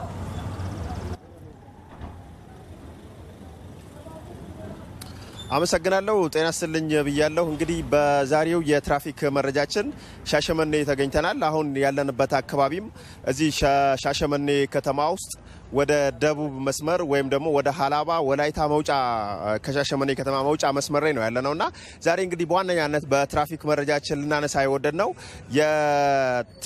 እነዚህ የአስፓልት መንገዶች መጎዳት ወይም ደግሞ ወጣ ገባ መሆን ጉድጓድ ሲፈጥሩ የሚያስከትለው አደጋ ከዚህ ጋር ተያይዞ የአስፓልቶች ጉዳት መኖር የትራፊክ አደጋ ወይም ደግሞ የተሽከርካሪ አደጋዎችን ከመፍጠር አንፃር ያላቸው ሚና ምን ሊሆን ይችላል የሚለውን በዚህ በዛሬው የትራፊክ መረጃችን ልናነሳ ወደናልና እንግዲህ በዋነኛነት እንደሚታወቀው ይሄ የትራንስፖርት እንቅስቃሴው ላይ መንገዶች ምቹ መሆን ይኖርባቸዋልና በተለይም ደግሞ የታክሲ አገልግሎት የሚሰጡ ሌሎች ተሽከርካሪዎችም በመንገድ ምርጫ ምክንያት አደጋዎች በስፋት ሲከሰቱ ይስተዋላልና ምናልባት በዚህ ጉዳይ ላይ እንደው የሻሸመኔ ከተማ ትራፊክ አስተባባሪ ኢንስፔክተር ጣፋ ሚቻን እዚህ ጋብዣቸዋለሁ። የመንገዶች መጎዳት የትራፊክ አደጋን ከማስከተል አንፃር ምንድነው ሚናቸው የሚለው ነገር እንዲያነሱልኝ ጥያቄ ያነሳላቸዋለሁ። አብራችሁን ቆዩ። አመሰግናለሁ ኢንስፔክተር። ኢንስፔክተር ጣፋ ሚቻ ባለሽ ሸመኔ ከተማ ትራፊክ አስተባባሪ። እሺ እንግዲህ የመንገዶች መጎዳት ምንድነው? በተለያዩ ጊዜያቶች ሲነሳ የመንገዶች አስፓልቶች ጉዳት ይደርስባቸዋልና ይሄ ለትራፊክ አደጋ የተሽከርካሪ አደጋን ከማስከተል አንፃር ሚናው እንዴት መግለጽ ይቻላል? አዎ እንደ ሸሸመኔ ከተማ 5 በር ያላት ከተማ ነች። በአሁኑ ሰዓት እድገት ላይ የምትገኝ ከተማ ነች። የመንገድ ጥበት እንዳለ ሆኖ የመንገድ ብልሽቶች በዛት አንዳንድ ቦታ ላይ አልፎ የሚታዩ ናቸው። የመንገድ ብልሽት ደግሞ የአደጋ መንስኤ አንዱ ነው። የመንገድ መበላሸት አንዱ መንስኤ የአደጋ መንስኤ ነው። አንደኛ የህይወት ማጥፋት አልፎ ተርፎ ደግሞ የንብረት ማውደምን የሚያስከትል ጉዳይ ነው። ምንድነው ጉድጓዶች ባሉበት ቦታ ላይ መኪኖች ቦታ በሚመርጡበት ሰዓት ሁለቱ መኪኖች ሊገናኙና በዚህ ሰዓት ግጭት ይፈጠራል። ከንብረት ማውደም ከዛም አልፎ ደግሞ ተርፎ የህይወት ማጥፋትም ሊከሰት ይችላል። ምክንያቱም በስፒድ የሚመጣ አንዳንድ መኪኖች ሊኖሩ ይችላሉ። መጃጅ አለ፣ ሞቶር አለ፣ ፈረስ አለ፣ ሌላ የፈረስ ጋሪ አለ። ይሄን አንድ ላይ ስታካትት ይሄ የመንገድ ብልሽት ምን ያደርጋል? መኪኖች ምርጫ በሚያደርጉበት ሰዓት ለአደጋ ከሚያጋልጡ አንዱ መንስኤ ትልቁ የአደጋ መንስኤ ብለን ከሚነሱ ነገሮች አንዱ እሱ ነው። እስኪ እንደነዚህ አይነት ችግር ያለባቸው ቦታዎች ላይ እንግዲህ በመሰረታዊነት አስፓልቱን ወይም ደግሞ አስፓልቱን ማደስ አስፓልቱን ከመጠገም ባሻገር ማህበረሰብ ወይም ደግሞ በበጎ ፈቃደኞች የሚሰሩ ስራዎች ደግሞ ምንድናቸው? ይሄን ከመቀነስ አንፃርስ አደጋ ከመቀነስ አንፃርስ እነዚህ ስራዎች ምን አስተዋጽኦ አላቸው? አዎ በአጠቃላይ እያንዳንዱ ሰው አደጋን ለመቀነስ ዝግጁ መሆን አለበት። እያንዳንዱ ሰው አደጋን ለመቀነስ የሚመለከተው ክፍል ማስራት የሚችል የመንግስት ክፍልም ይሄን ነገር አጥኖ ማስራት ያለበት ጉዳይ ቢሆንም ማህበራት ህብረተሰቡ ደግሞ የዚህ ተሳትፎ መኖር አለበት። ለምን እዛ ሆኖ ምልክት ማናገር ራሱ ይሄ ቦታ ችግር አለ ብሎ ሀሳብ መለወጥ ራሱ ሹፌሮችንም ሆነ ሌላ ሰው ከሌላ ቦታ የመጣው በምትነግረውበት ሰዓት ስፒዱን ሊቀንስ ይችላል። ሌላው ደግሞ ሹፌሮቻችን የአደጋው መንስኤ ምንድነው የሚለው መጀመሪያ ማጤን አለባቸው። ካጤን ነው በኋላ ስፒድ መቀነስ አለባቸው። ከተማ ውስጥ ባጃጅም ይሁን ሞተርም ይሁን መኪናም ይሁን መቀነስ አለባቸው። ለምን ካልቀነስ ያንን ጉድጓድ እርምጃ በመታረበት ሰዓት ለአደጋ ትገለጣል፣ ንብረት መውደም ይመጣል። ከዛ አልፎ ተርፎ ደግሞ የሰው መሞት ስለሚመጣ በዚህ ለጥንቃቄ ማንኛውም ሰው አደጋ እንቀንሳለን የሚለው ራዕይ መኖር አለበት። ራዕይ ካለ ችግሮች ያሉበት አካባቢ በጋራ መተባበር የማስራት የሚችሉን አይደል? ለምን ድንጋይ አሸዋም ለጊዜ ቢያደርግበት ያ ችግር ሊፈታ ይችላል። ለምሳሌ አገር መኪና በሩጫ ከመጣ ያንን ቦታ አጋጣሚ ከደረሰበት በሚዘልበት ሰዓት ህይወት ማጥፋት ይመጣል፣ ንብረት ማውደም ይመጣል። ስለዚህ እዛ ሆኖ ምልክት ማስጣትና የማናገር የማስተባበር አንዱ አደጋ መቀነስ ነው። ሁለተኛ ደግሞ ከተማዎችን ውስጥ ያሉ ሹፌሮችም ሆነ ከሌላ ቦታ መጡ ሹፌሮች ከተማ ከገባ ችግሮች ምንድናቸው ብሎ ለማጤን እንዲያመቸው በእርጋታ ማለት አለበት። ስፒድ መቀነስ አለበት። ከቀነሰ አደጋ ቢገጭም አደጋም ቢፈጠርም የማትረፍና ቻንስ ይኖራል የሚል ግምት ስላለ እያንዳንዱ ህብረተሰብ ሆነ ሹፌሮቻችን ይሄ ማወቅና ማጤን አለባቸው የሚለው ነው ለመሰለኝ ፈልገው። አመሰግናለሁ ኢንስፔክተር። እንግዲህ እንደሚታወቀው እነዚህ የአስፓልቶች መጎዳት ወይም ደግሞ ጉድጓድ መፍጠር አንደኛ አስፓልቱን ለማያውቁ አሽከርካሪዎች ጭምር ለአደጋ ምክንያት ሊሆን ይችላል። በሁለተኛ ደረጃ ደግሞ መንገዱን የሚጠቀሙ ተሽከርካሪዎች በራሳቸው መንገዱን ለመምረጥ በሚያደርጉት በተቃራኒ አቅጣጫ መስመራቸውን ይዘው ከመሄድ ይልቅ በመንገድ ምርጫ በሚያደርጉት እንቅስቃሴ የተሽከርካሪ አደጋ እንዲከሰት ምክንያት ይሆናልና ስለዚህ እንደነዚህ አይነት ሁኔታዎችን ለመቅረፍም እንግዲህ ከአስፓልቱን ከመቀየር ባሻገር ጊዜያዊ የሆኑ ስራዎችንም መስራት በተሽከርካሪ ምክንያት የሚደርሰውን አደጋ ለመቀነስ ያስችላል የሚል እምነት ነው ያለኝ። አሁን ያለውበት አካባቢም እንግዲህ በዋነኛነት እንደዚህ አይነት ችግር የሚስተዋልበት መስመር ነውና ከአስፓልቱ ጎን ለጎንም እንግዲህ የተለያዩ የንግድ እንቅስቃሴዎችም ይካሄዱበታልና ይሄም ደግሞ አንዱ ለትራፊክ አደጋ ከመንገዱ ጥበት እንደዚሁም ደግሞ መንገዱ ካለው ከመጎዳቱም ባሻገር እነዚህ አካባቢ ያሉ የንግድ እንቅስቃሴዎች ወደ አስፓልቱ መጠጋትም ሌላኛው ለትራፊክ አደጋ ለተሽከርካሪ አደጋ እንደ ምክንያት ሊወሰድ የሚችል ጉዳይ ነው። ያለኝ መረጃ ይሄን መስላል። አመሰግናለሁ ሚካኤል ገዙ። እኛም እናመሰግናለን ስለ መረጃዎች። እናመሰግናለን ሚካኤል። ከጀርባ የሚቆምሶ እኔ ብዙ ጊዜ ካሜራ ላይ በጣም መስክ ያም ስለ ትራፊክ ያወራሽ ማል መንገድ ላይ ለማንኛውም የአየር ሁኔታ ተከታትለን እንመለስ።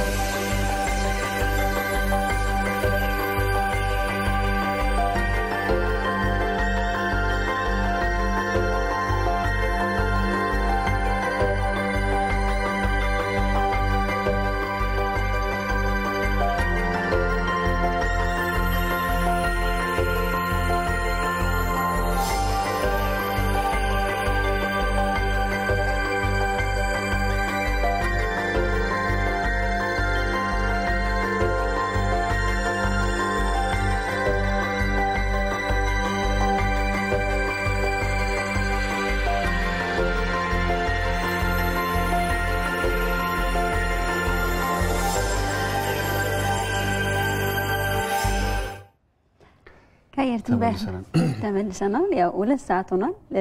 ወደ 2 ሰዓት አጫጭር ዜናዎቻችን ከማለፋችን በፊት ቀደም ሲል ከዝናቡ ጋር ተያይዞ ያነሳን ነበር አይደል?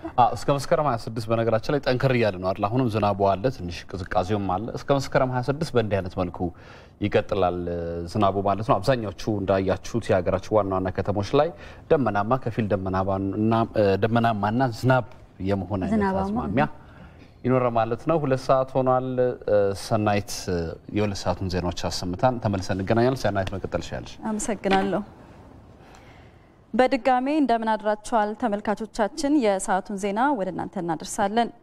የበርካታ ታሪካዊ ሴቶች ባለቤት የሆነውን የከፋ ዞን ከከፍተኛ የፌዴራልና የክልል የስራ ኃላፊዎች ጋር በመሆን የጎበኙት ጠቅላይ ሚኒስትር ዶክተር አብይ አህመድ በቦንጋ ከተማ ስቴዲየም በርካታ ነዋሪዎች በተገኙበት አቀባበል ተደርጎላቸዋል። ጠቅላይ ሚኒስትር ዶክተር አብይ አህመድ በንግግራቸውም የከፋ ሕዝብ ዘመናትን የሚሻገር የስርዓት የፍትህና የሴቶች እኩልነትን የሚያሳዩና ለትውልድ ትምህርት የሚሆኑ የታሪክ ሴቶች ባለቤት ነው ብለዋል። የከፋ ሕዝብ ፍትህ እንዲረጋገጥ የመስራት ባህል ያለው ሕዝብ ነው ያሉት ጠቅላይ ሚኒስትር ይህ አንዱ ከሌላው ሳይበልጥ ሁሉም በእኩልነት የሚኖርባት ሀገር እንድትፈጠር በሚደረገው ጥረት የራሱን ሚና እንዲወጣ ያስችለዋል ብለዋል። ጠቅላይ ሚኒስትሩ አሁን ያለው አመራር ቀድሞ ከተለመደው የደባና ሴራ የፖለቲካ አካሄዶች በመውጣት በአዲስ መንገድ ኢትዮጵያን ወደ ተሻለ ምዕራፍ ለማሸጋገር ይሰራል ብለዋል። ተፈጥሮን በመጠበቅ ያለውን ጠንካራ ባህል ህዝቡ ሊያስቀጥል እንደሚገባም ጠቅላይ ሚኒስትር ዶክተር አብይ አህመድ አሳስበዋል። የውጭ ጉዳይ ሚኒስትር አቶ ገዱ አንዳርጋቸው የደቡብ ሱዳን አቻቸው አውትዴንግ አኩይልን ተቀብለው አነጋገሩ። ሚኒስትሩ አቶ ገዱ አንዳርጋቸው በቅርቡ በደቡብ ሱዳን ጁባ በፕሬዝዳንት ሳልቫኪርና በዶክተር ሪክ ማቻር መካከል የተደረገውን ውይይት ለደቡብ ሱዳን ብሎም ለአካባቢው ሰላም ያለውን ፋይዳ የላቀ ነው። የሁለቱ መሪዎች ፊት ለፊት ተገናኝተው መወያየትም በአገሪቱ ዘላቂ ሰላም ለማስፈን በተቀናቃኝ ወገኖች የተቀመጠውን የሰላም ፍኖተ ካርታ ለመተግበር ወሳኝ ምዕራፍ መሆኑን አስታውቀዋል። የደቡብ ሱዳን የውጭ ጉዳይ ሚኒስትር አውትዴንግ አኩይል በበኩላቸው በደቡብ ሱዳን እየታየ ያለው ፈጣን የፖለቲካ ለውጥ በአፍሪካ ቀንድ እየሰፈነ ካለው የተስፋና የሰላም አየር ጋር አብሮ የሚሄድ መሆኑን ተናግረዋል። በለውጡ የደቡብ ሱዳን ሕዝብ እጅግ ደስተኛ መሆኑና የሁለቱ መሪዎች ውይይት በአገሪቱ የደህንነትና የፖለቲካ ሁኔታዎች ዙሪያ ለመምከር መልካም አጋጣሚ መፍጠሩንም ነው የገለጹት። ሚኒስትሯ ለቀጣዩ ሂደት ጎረቤት ሀገሮች ኢጋድ ድጋፋቸውን አጠናክረው እንዲቀጥሉ ጥሪያቸውን አቅርበዋል። ዘገባው የውጭ ጉዳይ ሚኒስትር ቃል አቀባይ ጽሕፈት ቤት ነው።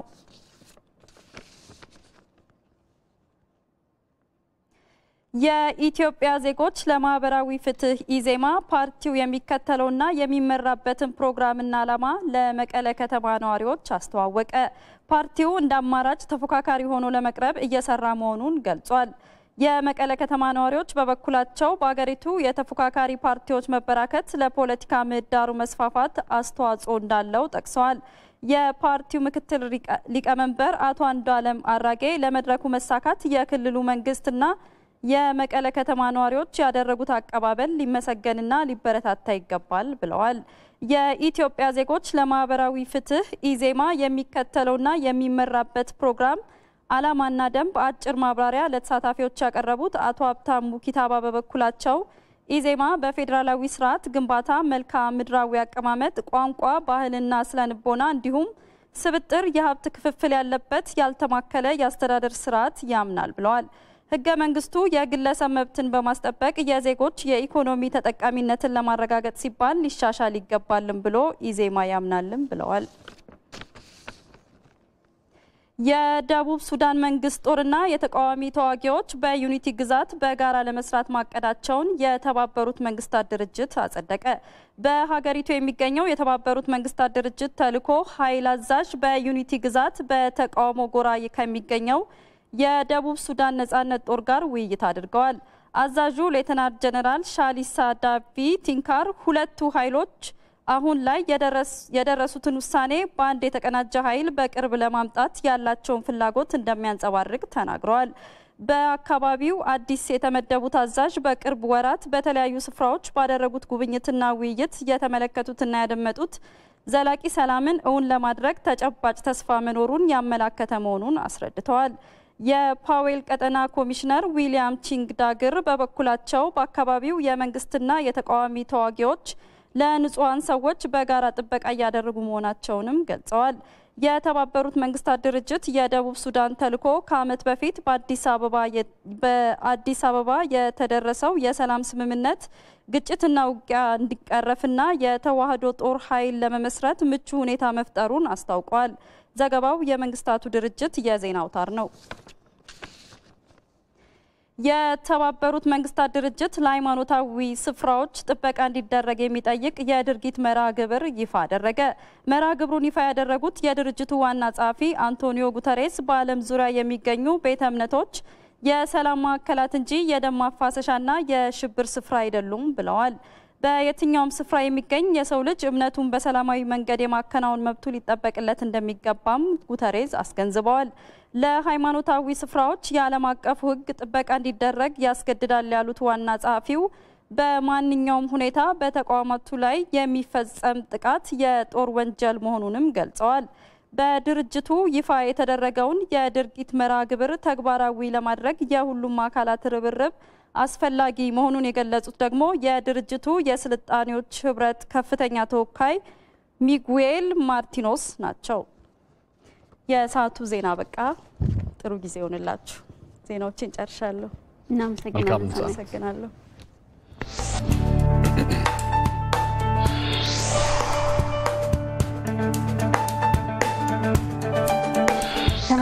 ወደ ምንመለከተው ጉዳይ ነው የምናልፈውና የዚህ መድኃኒት ጊዜ ያለፈባቸው መድኃኒቶች በጣም አሳሳቢ የሆኑ ናቸው። አንዳንድ ቦታዎች ላይ ደግሞ ከሰው ጤናና ከሰው ህይወት ይልቅ ገንዘብ የበለጠባቸው ሰዎች እዛው አስቀምጠው ተመልሰው ምንም እንዳልተፈጠረ የሚሸጡ በርካታ ፋርማሲዎች ይገኛሉ። እዚህ አህጉራችን አፍሪካ ውስጥ ካሜሮናዊ የሰራው ነገር ግን ድንቅ ነገር ነው፣ ይበል የሚያሰኝ ነው። ይሄ ካሜሮናዊ የሰራው የፋርማሲ ባለሙያ የሰራው ስራ ምንድነው? በተለይ ጊዜያቸው ያለፈባቸው መድኃኒቶችን መለየት የሚያስችል አዲስ ቴክኖሎጂ ነው ይፋ ያደረገውና ምናልባትም መተግበሪያ መሳሪያው ጥቅም ላይ የዋለው በካሜሮን ብቻ ሲሆን በቀጣይ ደግሞ በሌሎች የአፍሪካ ሀገራትም ተግባራዊ እንደሚደረግም ተገልጿል። ዘገባው የቪኦኤ ነው። ተስፋዬ ጫኔ ደግሞ ይሄንን ጉዳይ ተመልክቶታል። በምዕራብ አፍሪካዊቱ ሀገር ካሜሩን ለተጠቃሚ ከሚቀርቡ መድኃኒቶች መካከል 75 ከመቶ በላይ መድኃኒቶች ለገበያ የሚቀርቡት በህገወጥ መንገድ ከጎዳና ላይ ስለመሆኑ መረጃዎች ይጠቁማሉ። እነዚህ መድኃኒቶች ደግሞ ያለምንም የሕክምና ባለሙያዎች የመድኃኒት ግዢ ወረቀት የሚገዙ በመሆናቸው አብዛኞቹ በሚባል ደረጃ የመጠቀሚያ ጊዜ ገደባቸው ያለፈባቸው እንደሆኑ ባለሙያዎች ያስረዳሉ። በዚህም ምክንያት በጥቁር ገበያ የሚሸጡ መድኃኒቶችን በመግዛት የሚጠቀሙ በርካታ የዚያች ሀገር ዜጎች ከህመማቸው ከመፈወስ ይልቅ ለተጓዳኝ በሽታዎች ይዳረጋሉ። ይህንን ችግር የተመለከተው ካሜሩናዊው የፋርማሲ ባለሙያ ፍራንክ ቬርዜፍ ትሩስፔክ ሲል የሰየመውንና ጊዜ ያለፈባቸውንና የተሳሳቱ መድኃኒቶችን መለየት የሚያስችል መሳሪያን ይፋ አድርጓል። አዲሱ ቴክኖሎጂ በተንቀሳቃሽ የእጅ ስልኮች ላይ የሚገጠም ሲሆን መድኃኒቱ በስልኩ ላይ ሲቀመጥ የማረጋገጫ ምልክት በማሳየት መለየት ያስችላል ተብሏል። አሁን ላይ መሳሪያውን እየተጠቀሙ የሚገኙት ዶክተር ላውናና እንደሚሉት አዲሱ የፈጠራ ውጤት ለብዙዎች ፈውስ እየሆነ ስለመምጣቱ ይናገራሉ። ካሁን በፊት ለህመምተኞች መድኃኒቶችን ስናዝላቸው በሚጠበቀው ልክ ከህመማቸው ሲያገግሙ አንመለከትም። አሁን አዲስ የፈጠራ ውጤት ስላለን ለደንበኞቻችን ካዘዝንላቸው መድኃኒቶች መካከል ከ90 በመቶ በላይ የሚሆኑትን እርግጠኛ መሆን እንችላለን። አዲሱ የቴክኖሎጂ ግኝት የመድኃኒቱን የመጠቀሚያ ጊዜ ከመለየትም በተጨማሪ መድኃኒቱ የተዘጋጀበትን የኬሚካል ይዘት የመለየት አቅም እንዳለው ነው የተነገረው። በዚህም ለጤና አደገኛ የሆኑ መርዛማ ንጥረ ነገሮችን ለተጠቃሚዎች አገልግሎት ላይ እንዳይውሉ የራሱን አስተዋጽኦ እያበረከተ ይገኛል። በካሜሮን ፋርማሲ ኮሌጅ መምህሩ ዶክተር ክርስቶፍ አምፖም መተግበሪያ መሳሪያው የህክምና ባለሙያዎችን ጭምር በራስ መተማመናቸውን እያሳደገላቸው ነው ብለዋል። የመተግበሪያ መሳሪያው የህክምና ባለሙያዎች ያዘዙትን መድኃኒት የጥራት ደረጃ ለማወቅ ያስችላል። ይህ ብቻ አይደለም፣ ታማሚዎችም ጭምር መድኃኒቱን ከመውሰዳቸው በፊት ከሐኪማቸው ጋር በመሆን እንዲያረጋግጡትም ያስችላቸዋል። በዚህም እጅግ ያስደሰተን የፈጠራ ውጤት ነው። ይህ አዲሱ የመተግበሪያ የፈጠራ ውጤት በ2019 የዓለም የጤና ድርጅት ጉባኤ ላይ ከቀረቡና የመጨረሻ 30 ውስጥ መግባት ከቻሉ የፈጠራ ውጤቶች መካከል አንዱ ነው። በአፍሪካውያን ጤና ላይ አዎንታዊ ለውጥን ያስከትላል ይሆናል ተብሎ የሚጠበቀው ይህ የፈጠራ ውጤት አሁን ላይ አገልግሎት እየሰጠ ያለው በካሜሩን ብቻ ሲሆን በቀጣይ ሌሎች ሀገራት ፍላጎት እያሳዩ መሆኑን የፈጠራ ባለሙያው ፍራንክ ቫርዚፍ አስረድቷል። ቀጣዩ ስራችን የሚሆነው ከሌሎች የአፍሪካ ሀገራት መንግስታት ጋር ስምምነት ላይ በመድረስ ቴክኖሎጂው እንዲስፋፋ ማድረግ ነው። ይህንን ማድረግ ከተቻለ በመሰል ችግር የሚጠቁ በርካታ አፍሪካውያንን መታደግ እንደሚቻልም ማሳየት ይኖርብናል። የአፍሪካ ህብረት ባለፈው ዓመት ያደረኩት ባለው ጥናት መሰረት ከግማሽ በላይ የሚሆኑት ሐሰተኛ ወይንም ደግሞ ከደረጃ በታች የሆኑ መድኃኒቶች ከሰሃራ በታች ባሉ ሀገራት መገኘታቸውን ይፋ አድርጓል ሲል ቪኦኤ ዘግቧል። ተመልሰናል ተመልካቾቻችን። ወደ ቢዝነስ ጉዳዮቻችን እናልፋለን። የተለያዩ የቢዝነስ ዜናዎችን ልትነግረን ደግሞ ማርታ ስቱዲዮ ተገኝታለች። ማርታ እንደምን አደረሻል? እንዴት አደራችሁ? ጤና ይስጥልኝ። አለን ይመስገን። ምን አዳዲስ ጉዳዮች አሉ? ቢዝነስ ዘገባ ላይ ቅዳሜና እሁድ ውሏልና የተለያዩ መረጃዎች አሉን። በዋናነት ከጉምሩክ የኮንትሮባንድ ቁጥጥርን በዋናነት አድርገን ሌሎች መረጃዎችን ይዘን ቀርበናል። መልካም አብረን እንቆይ። ቁጠባን ባህለው አድርገው የስኬት ጉዞውን ሲጀምሩ እኛ ደግሞ ለቁጠባው እሴት ጨምረን አብረኖት እንተጋለን። ለላቀ ቁጠባው የላቀ ወለድ ይገባውታል። የብርሃን ባንክ የላቀ ቁጠባ ሂሳብ ወይም ፕሪሚየም ሴቪንግ አገልግሎት ደንበኞች ቁጠባቸው እየጨመረ ሲሄድ ባንኩ ጠቀም ያለ ወለድ የሚከፍልበት ልዩ የቁጠባ ሂሳብ አይነት ነው። የላቀ ቁጠባ ሂሳብ አገልግሎት ደንበኛ ከሆኑ ሂሳቦን በቼክ ወይም በሂሳብ ደብተር፣ በኤቲኤም ካርድ ወይም በሞባይል ባንኪንግ አገልግሎት ማንቀሳቀስ ይችላሉ። ዛሬውኑ ወደ አቅራቢያው ወደሚገኝ የብርሃን ባንክ ቅርንጫፍ በመሄድ የላቀ ቁጠባ ሂሳብ ከፍተው ብዙ ይቆጥቡ፣ ጠቀም ያለ ወለድ ያገኙ። ብርሃን ባንክ እንደ ስማችን ብርሃን ነው ስራችን። ስፖንሰራችን ብርሃን ባንክ እናመሰግናለን። ጤና ይስጥልኝ ተመልካቾች፣ የጧቱን የቢዝነስ መረጃዎችን ይዘን ቀርበናል። ከዜናዎቹ ጋር ማርታ ግርማ ነኝ። እንግዲህ የተለያዩ መረጃዎችን ይዘናል። በዋናነት ኮንትሮባንድ ነው። መግቢያ ላይ እንደገለጽኩት የኮንትሮባንድ እንቅስቃሴ ቁጥጥር ከሚደረግባቸው የጉምሩክ መቆጣጠሪያ ጣቢያዎች መካከል የጉምሩክ ሞያሌ ጉምሩክ ቅርንጫፍ አንዱ ነው። በሞያሌ መስመር ባለው የኮንትሮባንድ ንግድ እንግዲህ የተለያዩ እንቅስቃሴዎች አሉ። ከዛም ውስጥ በተለየ መልኩ በቁም ከብትና አደንዛዥ እጽን የመሳሰሉት የውጭ ኮንትሮባንድ በስፋት ይካሄዱባቸዋል። በዚህ ጉምሩክ እንግዲህ ቅርንጫፍ በርካታ ወጪና ገቢ ኮንትሮባንድ እቃዎች በቁጥጥር ስር ውለዋል። ከዚህ በፊት በ2011 በጀት ዓመት በተካሄደ የጸረ ኮንትሮባንድ እንቅስቃሴ ከገቢና ወጪ ኮንትሮባንድ ግምታቸው 1.6 ቢሊዮን ብር ግምት ያላቸው የኮንትሮባንድ እቃዎች በቁጥጥር ስር መዋል ችለዋል። እንግዲህ በ2012 በጀት ዓመትም የውጭ ኮንትሮባንድ ለመግታት የኤክስፖርት ምርቶች ላይ ትኩረት ተደርጎ ህገወጥ ንግድን ለመግታት እንደሚሰራ የጉምሩክ ኮሚሽንም አስታውቋል።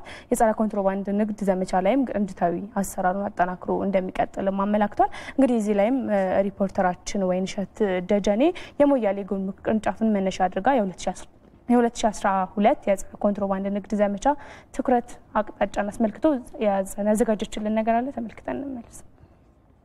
በጉምሩክ ኮሚሽን ሞያሌ ቅርንጫፍ በስሩ 6 የመቆጣጠሪያ ጣቢያዎች አሉት። በእነዚህ ቅርንጫፎች በወጪና ገቢ ኮንትሮባንድ እንደ ኤሌክትሮኒክስ፣ ልባስ ጨርቅ፣ መድኃኒትና አደንዛዥ እጽ የመሳሰሉት ይተላለፋሉ። በ2011 በጀት ዓመትም 171 ሚሊዮን ብር የሚያወጡ የገቢና ወጪ ኮንትሮባንድ እቃዎች ተይዘዋል። ኮንትሮባንድን ለመከላከል በተሰሩ ስራዎችም በመቆጣጠሪያ ጣቢያዎቹ የኪራይ ሰብሳቢነትና በህብረተሰቡ ዘንድ ኮንትሮባንድን የመደገፍ ሁኔታ እንደሚስተዋል ነው የቅርንጫፉ ስራ ኃላፊዎች የሚገልጹት።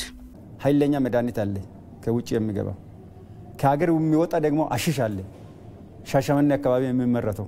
ኢቭን አሁን ማየት ይችላላችሁ ትላንት ብቻ ወደ 457 ኪሎ ግራም አሽሽ ተይዘዋል። እነዚህ በስተጀርባ ያሉት ህብረተሰብ ኮራፕት የሆኑ አመለካከቶችም አስተያየቶችም አሉ። በተለይ በዚህ አካባቢ ምንድነው ችግር መሰረታዊ እንደ ጠረፍ እንደመሆኑ መሰረት ለአንዳንድ ሰዎች ኮንትሮባንድ እንደ ኑሮ መተዳደሪያም ጭምር ስለሚታይ እንደምታውቀው ሞያሌ በዚህ በኩል ሶማሌ ክልላዊ መንግስት ስር ነው የምትተዳደረው፣ በዚህ በኩል ያሉት ደግሞ በኦሮሚያ ክልል ስር ነው የምትተዳደሩት። ስለዚህ እያንዳንዱ የሚሰራው ስራ ከጎሳ ፐርስፔክቲቭ ከጎሳ ፖለቲክስ ጋር የሚቆራኝበት ሁኔታ ስላለ ከፍተኛ ችግር ነው። ሌላ ደግሞ ከኬንያና ከሶማሊያም እንደዚሁ የተጣበቀች ናት ሀገሪቷ። በዛ ላይ ቀዳዳ ናቶ በጣም ሰፊ መልከ ምድር አቀማመጡ በጣም ለዚህ ለኮንትሮባንድ እንቅስቃሴ አመቺ ከመሆኑ አንፃር በውስን ሰው ኃይልና በዚህ በጉምሩክ ቅርንጫፍ ጽሕፈት ቤት ብቻ መስራት የሚቻል ስራ አይደለም ማለት ነው። በሀገሪቱ ባሉ 94 የጉምሩክ ኮሚሽን ቅርንጫፎች በወጪና ገቢ ኮንትሮባንድ በ2011 በጀት ዓመት 1.6 ቢሊዮን ብር የሚገመቱ እቃዎች በቁጥጥር ስር መዋላቸውን ነው የጉምሩክ ኮሚሽን የገለጸው።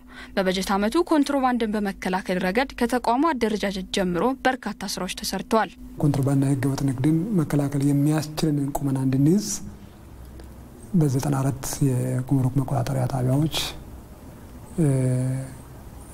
ጉምሩክ አገልግሎታችንን ማደራጀት ያስፈልጋል በሚል በዛ ደረጃ ራሳችንን ከላይ እስከታች የማዋቀር ስራ ነው የሰራ ነው።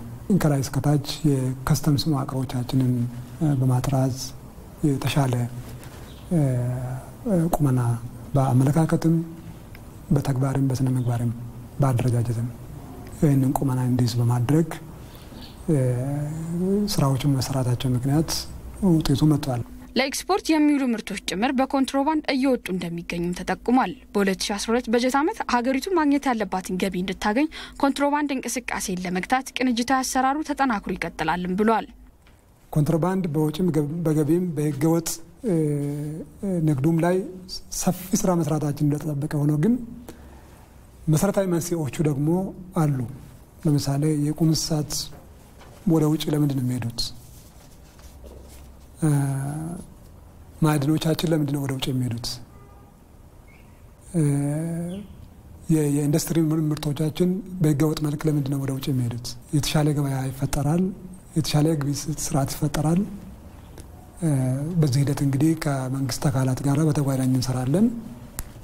ይህም በማድረግ ኮንትሮባንድን በከፍተኛ ደረጃ ከወዲሁ የመከላከል ስራዎች እንሰራለን። ስለዚህ በእነዚህን አይነት ድምር ስራዎች በመስራት የተሻለ ውጤት በ2012 ላይ እናመጣለን በሚል አቅደን ስራ ጀምረናል። የኮንትሮባንድና ህገወጥ ንግድን ለመቆጣጠር በምክትል ጠቅላይ ሚኒስትሩ የሚመራ ብሔራዊ ኮሚቴ ተቋቁሞ ወደ ስራ መግባቱ ይታወሳል። በተለይ በጸረ ኮንትሮባንድ ዘመቻ እስከ ህይወት መስዋዕትነት እየተከፈለበት ነውም ብለዋል። ቀጣዩ መረጃችን እንግዲህ የገቢዎች ሚኒስቴር በነሐሴ ወር 19.53 ቢሊዮን ብር ለመሰብሰብ ታቅዶ 20 ቢሊዮን 200 ሺህ ብር በላይ መሰብሰብ መቻሉን አስታውቋል። ይህም የእቅዱ አፈጻጸም 102.37 በመቶ ማሳካት መቻሉን የገቢዎች ሚኒስቴር አመልክቷል። ከአምናው ተመሳሳይ ወቅት ጋር ሲነጻጸርም አምና በነሐሴ ወር 15.9 ቢሊዮን ብር በላይ የተገኘ ሲሆን የዘንድሮ 4 ቢሊዮን 58 ሺህ ብር ብልጫ አለው ነው የተባለው። ይህ ውጤት ሊመዘገብ የቻለውም ግብር ከፋዩ በታማኝነት ግብሩን በአግባቡና በወቅቱ መክፈሉና የሚኒስቴር መስሪያ ቤቱ ሰራተኞች በቅንነትና ተገቢውን አገልግሎት በመስጠታቸው መሆኑን ሚኒስቴር መስሪያ ቤቱ አመልክቷል። በሐምሌ ወር አፈጻጸማችን ከእቅድ በላይ መሆኑ የሚታወስ ሲሆን በነሐሴ ወርም አመርቂ ውጤት ማስመዝገብ ተችሏል ነው ያሉት። በተሰሩ የህዝብ ንቅናቄ ስራዎች፣ የህግ ማክበር ስራ፣ የግንዛቤ ማስጨበጫ እንዲሁም የህግ ማሻሻያ ስራዎች የሀገሪቱን የገቢ መጠን እድገት እንዲያሳይ ማድረግም ችሏል። በቀጣይም አመታዊ እቅዱ እንዲሳካና ሀገራዊ ገቢ የማሳደግ ራዕዩ እውን እንዲሆን ሁሉም ባለድርሻ አካላት ተሳትፏቸውን አጠናክረው መቀጠል እንዳለባቸው ጥሪ አቅርቧል። የገቢዎች ሚኒስቴር በበጀት ዓመቱ 248 ቢሊዮን ብር ለመሰብሰብ አቅዶ እየሰራ መሆኑ ይታወሳል። መረጃውን የተገኘው ከገቢዎች ሚኒስቴር ነው። እንግዲህ ከሀገር ውስጥ ሆኖ በደቡብ ክልል የኮንታ ልዩ ወረዳ ቅመማ ቅመም ለማምረት ምቹ የአየር ጸባይና መልክዓ ምድር ካላቸው ቦታዎች አንዱ ነው። በወረዳው ዝንጅብል፣ እርድ፣ ጥቁርና ነጭ አዝሙድና ሌሎች ቅመማ ቅመም አይነቶችን ደግሞ በስፋት ይመረታሉ። በወረዳው የቅመማ ቅመም የገበያ ፍላጎትን መሰረት አድርገውም በስፋት ቅመማ ቅመም ያመረቱ አርሶ አደሮች ተጠቃሚ መሆን እንደቻሉ ገልጸዋል። ገበያን በማስፋት ረገድ እየሰራ መሆኑንም የወረዳው አስተዳደርም አስታውቋል። እዚህ ላይም እንግዲህ ፋሲካ አያሌው ተጨማሪ ነገር አላት። ተከታተልን እንመለስ። በኮንታ ልዩ ወረዳ ደልባ ገነት ቀበሌ ነዋሪ ሆኑት አርሶ አደር ወርቁ ወላጆ በአካባቢው የሚታወቀውን የቅመማ ቅመም ምርት በስፋት ያመርታሉ። አሁንም በማሳቸው ላይ ዝንጅብል በማምረት ላይ ይገኛሉ። የዝንጅብል ምርት በአካባቢው አርሶ አደሮች በብዛት ከሚዘሩ የቅመማ ቅመም ምርቶች ዋነኛው ነው። ከበቆሎ እርሻ ከማሽላ እርሻ ቀደም ብለን የዝንጅብል እርሻ ነው የምናርሰው። አርሰን ካበሰለን በኋላ መጋቢት ከመግባቱ በየካቲት ውስጥ እንተክላለን። ከዛም በመቀጠል የበርበሬ እርሻ የጤፍ እርሻ ነው የምንጀምረው። ቶክዳ እንጅብለን በቃ አንድ 30 ኩንታል። አካባቢያችን በኮረሪማ ዝንጅብልና በርበሬ ይታወቃል። እኔም በስፋት በማሴ የማበቅለው እነዚህን ነው። ከዚህ ማሳም ከ30 እስከ 50 ኩንታል ዝንጅብል አገኛለሁ ብዬ አስባለሁ። እኛ የምናመርታቸው ቅመማ ቅመሞች በገበያውም ከፍተኛ ተፈላጊነት ያላቸው በመሆኑ በተፈጠረው የገበያ ፍላጎት እኛም ተጠቃሚ መሆን ችለናል። በልዩ ወረዳው ዝንጅብል በዋናነት የሚመረት ቢሆንም ሌሎች በርካታ የቅመማ ቅመም ምርቶች የሚገኙ ሲሆን አርሶ አደሮቹ ምርቶቹን ወደ ገበያ የማድረስ አቅም እያዳበሩ መሆኑን የተገለጸው ደልባ ቀበሌ እንግዲህ ወደ ማዕከላዊ ገበያ ከሚላኩ ምርቶች የቅመማ ቅመም ምርቶች በዋናነት ያው ዝንጅብል ነው ከፍተኛውን ደረጃ የሚይዘው። በሁለተኛ ደረጃ የበርበሬ ምርት ነው። እስካሁን ባለው ሁኔታ ባለፈው አመት ወደ 48,000 ኩንታል አካባቢ ነው እኛ ባለን መረጃ ካለው ያው የበሽታ ችግር አኳያ ምርቱ የመቀነስ ሁኔታ ቢኖርም ወደ 48,000 ኩንታል ያክል ወደ ማዕከላዊ ገበያ እንደተጫነ ነው ያለን መረጃ የሚያሳየው። በወረዳው 550 ሄክታር መሬት በዝንጅብል የተሸፈነ ሲሆን ከዚህም የሚገኘውን ምርት ለማዕከላዊ ገበያ በማቅረብ አርሶ አደሩ ተጠቃሚ መሆኑ ተገልጿል። በሌሎች የቅመማ ቅመም ምርቶች ላይም ተመሳሳይ ስራዎች እየተሰሩ ነውም ተብሏል። ዝንጅብል ላይ በሄክታር እስከ 140 ኩንታል በማግኘት ለማዕከላዊ ገበያ በከፍተኛ ሁኔታ እያቀረቡ ያሉበት ሂደት አለ። ኮሮሪማም ከፍተኛ ምርት ያለበት አካባቢ ነው። ኮሮሪማንም የኛ ህዝብ በብዛት የሚያመርተው ከ800 ሄክታር በላይ 809 ሄክታር አካባቢ ምርቶች በኮሮሪማ በየአመቱ የሚለሙበት ሂደት አለ። ያም በየአመቱ እየሰፋ አሁን ላይ 809 ሄክታር የደረሰበት ሂደት አለ። እሱንም ወደ ማዕከላዊ ገበያ በማድረስ የኛ አካባቢ በሰፊው ያለማ ነው የሚገኘው። በርበሬ አካባቢው ያው ልምዱ የለም፣ ነገር ግን እስከ 400 ሄክታር በዚህ አመት የለማ ያለበት ሂደት ይታያል። በተለይ የዝንጅብል ምርትን የሚጎዱ በሽታዎችን በመከላከል ምርቱን ከጉዳት የመጠበቅ ስራና ምርታማነቱን በመጨመር አርሶ አደሩ ሰፊ ገበያ እንዲያገኝ የማድረግ እንቅስቃሴ እየተሰራ መሆኑን ተገልጿል። ከውጭ ዜናዎቻችን የአውሮፓ ህብረት ኮሚሽንና የአፍሪካ ህብረት የኢኖቬሽን አጋርነት ትግበራ በይፋ ተጀምሯል። በኬንያ ናይሮቢ የተካሄደው ፕሮግራም ይፋ እንደሆነ የኢኖቬሽን አጋርነቱ ሁለቱ አካላት በሁለንተናዊ መስኮች ለመስራት የገቡትን ቃል ለመተግበር ያስችላልም ተብሏል። በአጋርነት ትግበራው በአፍሪካና በአውሮፓ የኢኖቬሽን ምህዳር ውስጥ ተሳትፎ በማድረግ እቅዶችን በመደገፍ በጋራ መስራት ያስችላቸዋል ነው የተባለው። የፈጠራ ስራዎቹን በማጎልበት ስራ ላይ የተሰማሩ አካላት በመደገፍ የቴክኖሎጂ ሽግግርን እንደሚያፋጥንም ታምኖበታል። በአጋርነት ትግበራው መጀመሪያ ምዕራፍ የኬንያውያን 46 ፕሮጀክቶችን በገንዘብ በመደገፍ ለኢኮኖሚው የተሻለ አስተዋጽኦ እንደሚያበረክቱ ይደረጋል። አፍሪካ በዲጂታል ኢኮኖሚ መስክ ያላትን ተሳትፎ ለማሳደግም እገዛ ማድረግም የአጋርነቱ አንዱ የእቅድ አካል ነው። እንደ ሲጂቲኤን ዘገባ የአውሮፓ ህብረት ኮሚሽን የአፍሪካ ህብረት እንደ አውሮፓውያኑ አቆጣጠር በ2011 ነበር በጋራ መስራት የሚያስችላቸውን ስትራቴጂያዊ የአጋርነት ሰነድም የተፈራረሙት።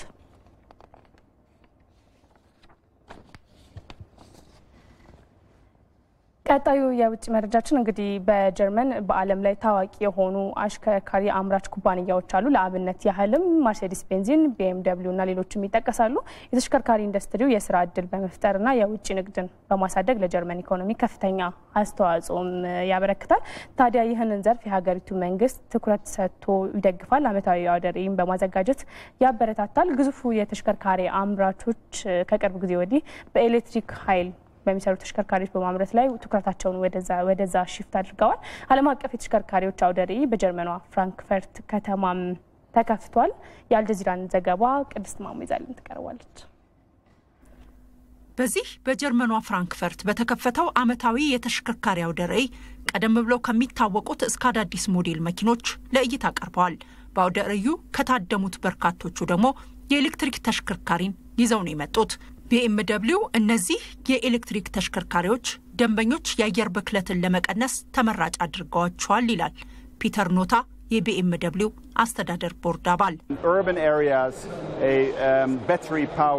በከተሞች አካባቢ በባትሪ ኃይል የሚያገኙ የኤሌክትሪክ ተሽከርካሪዎች ትልቅ መፍትሄ ናቸው። እኛ እነሱን ይዘን መተናል።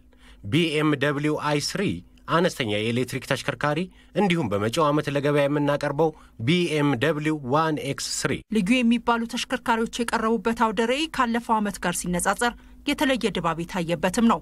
በተለይም በኤሌክትሪክ ኃይል የሚሰሩ 6 አይነት የስፖርት ተሽከርካሪዎችንም ያካተተ ነው። አንዳንድ ተንታኞች እንደሚሉት የተሽከርካሪዎቹ ዲዛይን ሲታይ ለብዙ ሸማቾች ገበያ የቀረበ አይደለም። ፊሊክስ ኳነር እንደምናየው አነስተኞቹ ትልቅ እድገት እያስመዘገቡ ነው።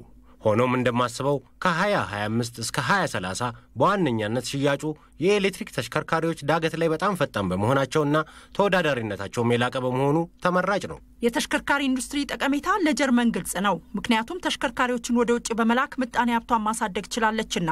በተመሳሳይ ጀርመን በቴክኒኩ ዘርፍ ለውጥ ለማድረግ ትክክለኛ ጊዜ ላይ ተገኝታለች። መራሄተ መንግስት አንጌላ ሜርክል እንደሚሉት ለሀገሪቱ የኢንዱስትሪው ጥቅም ቀላል አይደለም። ዛሬ የአውቶሞቢል ኢንዱስትሪው በጣም ጠቃሚያችን ነው። የምጣኔ ሀብታችን ውጤታማነት አንዱ ክፍልና ከሁሉም ኢንዱስትሪዎች የላቀ የሥራ ዕድል የፈጠረና በሺዎች ለሚቆጠሩ ዜጎች ዋስትና የሆነ ነው። አንዳንድ ሰዎች እንደሚሉት የኤሌክትሪክ አብዮት እየተካሄደ ያለበት ነው። በርግጥ ሁለቱንም ማለትም ነዳጅንና ኤሌክትሪክን እያፈራረቁ የሚጠቀሙ ተሽከርካሪዎችንም እነ ላንድ ሮቨር በአውደ ርዕዩ ይዘው ቀርበዋል። ዘገባው የአልጀዚራ ነው። የጤና ይስጥልኝ የቢዝነስ መረጃዎቻችን እነዚህ ነበሩ። መልካም ቀን። መረጃዎችን ጨርሻለሁ። መልካም ቀን። እናመሰግናለን ማርታ። መልካም ቀን።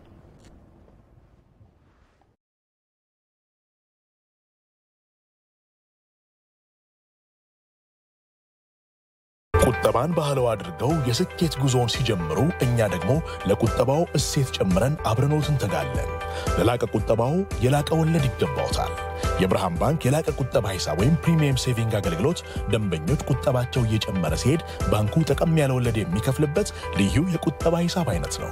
የላቀ ቁጠባ ሂሳብ አገልግሎት ደንበኛ ከሆኑ ሂሳቦን በቼክ ወይም በሂሳብ ደብተር፣ በኤቲኤም ካርድ ወይም በሞባይል ባንኪንግ አገልግሎት ማንቀሳቀስ ይችላሉ።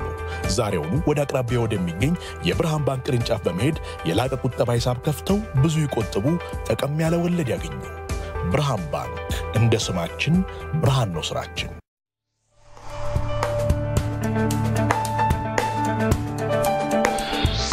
ተመልካቾቻችን ከኛ ጋር ስለሆናችሁ እናመሰግናለን። ከኢትዮጵያ ቴሌቪዥን የሚተላለፍላችሁን የጤና ይስጥልኝ ኢትዮጵያ ዝግጅት ነው እየተከታተላችሁ የምትገኙት። እስከ 3 ሰዓት ድረስ አብረናችሁ ቆይታ እናደርጋለን። ወደ ሌላኛው ጉዳያችን እናልፋለን። ሌላኛው ጉዳያችን በታይላንድ ከማጨስ ጋር የሚወጡ ህጎች በጣም ከጊዜ ወደ ጊዜ ጠንከር እያለ ነው። በተለይ እንደ ሀገራቱ ይለያያል። በነገራችን ላይ ኢትዮጵያ ከፍተኛ ለውጥ ያመጣች ነው። አይቲስ ከሆነ የደብሊውኤችኦ ሪፖርት ላይ የሲጋራ ማጨስ ኢትዮጵያ ውስጥ በጣም ራዲካል ሆነ ማለት በማይታመን ፍጥነት እየቀነሰ ነው። የተለያዩ ህጎቹ ጠንከር ነው።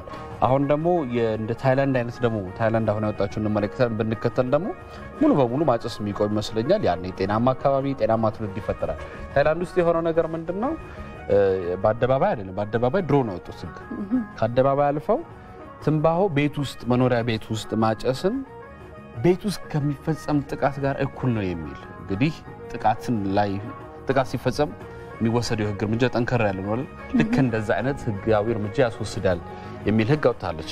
በተለይ ታይላንድ የበርካታ የቱሪስት መዳረሻ ከሚባሉ ስፍራዎች ውስጥ ተጠቀሳለች። በጣም በርካታ ጎብኚዎችም ወደ ሀገሪቱ አይዳሉና ከዚህ ቀደም ያወጣቻቸው ህጎችን ብንመለከት ራሱ በተለይ ይሄ የባህር ዳርቻዎቻቸው ላይ በጣም በርካቶች ይዝናናሉና በ15 ግዛቶቿ በ24 የባህር ዳርቻዎቿ ምንም አይነት ሲጋራ እንዳይጨስ ስትል እገዳ ማውጣቷም የሚታወስ ነው። ከዛ ባለፈ የተለያዩ እገዳዎችን ታወጣለች ከሲጋራ ጋር በተያያዘ። እንደዚህ አይነት እገዳዎችን ተላልፈው የሚያጨሱ ሰው ስታገኝ ደግሞ በተለይ በስርዓት በገንዘብ ነው የምትቀጣው። ከሁለት አንዱም ትቀጣለች እንደ ሁኔታው ማለት ነው። እንደዚህ አይነት ህጎች ደግሞ በሀገሪቱ ያለውን የሲጋራ የማጨስ መጠን በከፍተኛ ሁኔታ እየቀነሱ መጥቷል። ነገር ግን አሁንም እንደዚህ አይነት ህጎች ያስፈልጋሉ በማለት ቀደም ሲል ያልከውን ህግ ይፋ አድርጋለችና ይህ ከቤት ውስጥ ከሚደረግ ጥቃት ጋር እኩል ይወሰዳል ያለችው ህግ ማለት ነው። በትንባሆ ምክንያት በህፃናት ላይ የሚከሰት አስምንና ትንባሆ ጢስ ምክንያት በሚያጨሱ ግለሰቦች ላይ የሚከሰትን የሳምባ ካንሰርን ለመከላከል ያለመነውም ተብሏልና ምናልባትም ይሄንን በሂደት ለመቀነስ ያስችላታል ተብሎ እየተነገረ ነው የሚገኘው። ከዚህ በተጨማሪም ህጉ በሀገሪቱ የአጫሾች ቁጥር በቀጣዮቹ 6 ዓመታት በ30 ከመቶ መቀነስም የህጉ አላማ ነው ተብሏል። ብዙ አጫሾች እንዳሉ የሚገመቱ ታይላንድ ውስጥ በ6 ዓመታት 30 ከመቶ ትንሽ ነው፣ ግን በእነሱ ሳቢ በጣም ትልቅ ቁጥር ነው ለመቀነስ የታሰበው። ሰለሞን ገዳ ነው ያዘጋጀው። ተካፍለን እንመለስ። አፒቻን ከስራ በኋላ ዞትር ራሱን ዘና ለማድረግ በሚል በቤቱ በረንዳ ትንባሆ ያጨሳል። ነገር ግን ካሁን በኋላ በመኖሪያ ቤት ይህን ማድረግ የሚከለክል ህግ በእርሱ ሀገር ታይላንድ ተደንግጓል።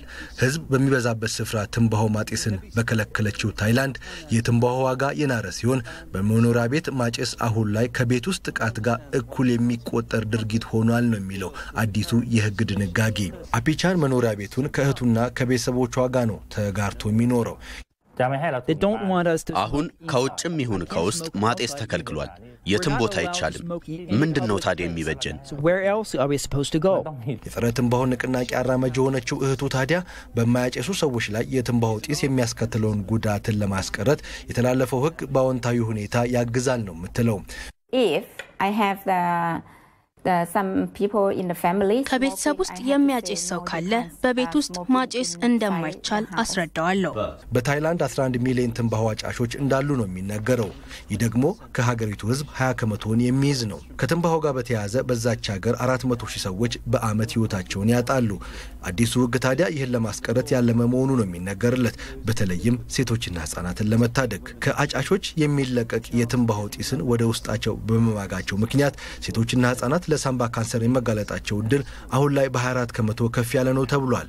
አሁን ላይ አዲሱ ህግ ለማስተግበር ፖሊስ አላም አነፍናፊ ውሾችን አላሰማራም ያለው የታይላንድ መንግስት ግንዛቤን በመፍጠር ሰዎች ህሊናቸው ዳኛቸው እንዲሆን መታሰቡን ነው የሀገሪቱ የህክምና ማህበር ፕሬዝዳንት ዶክተር ዱሃንግ ኮንሳንኮን የሚናገሩት። እኛ የምንለው ለቤተሰብ አባል ደህንነት ስትሉ ግንዛቤ ይኑራችሁ ነው።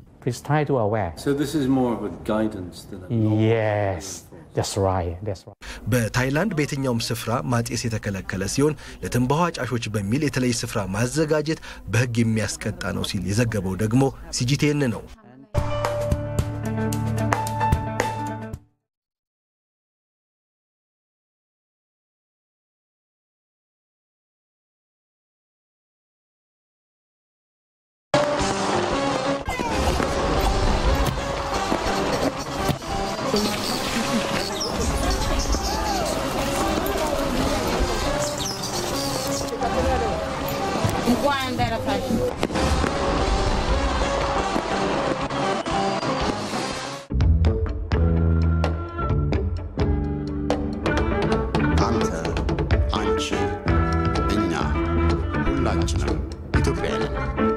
ሰላም፣ ፍቅር፣ አንድነት፣ መከባበርና መዋደድ እሴታችን ነው።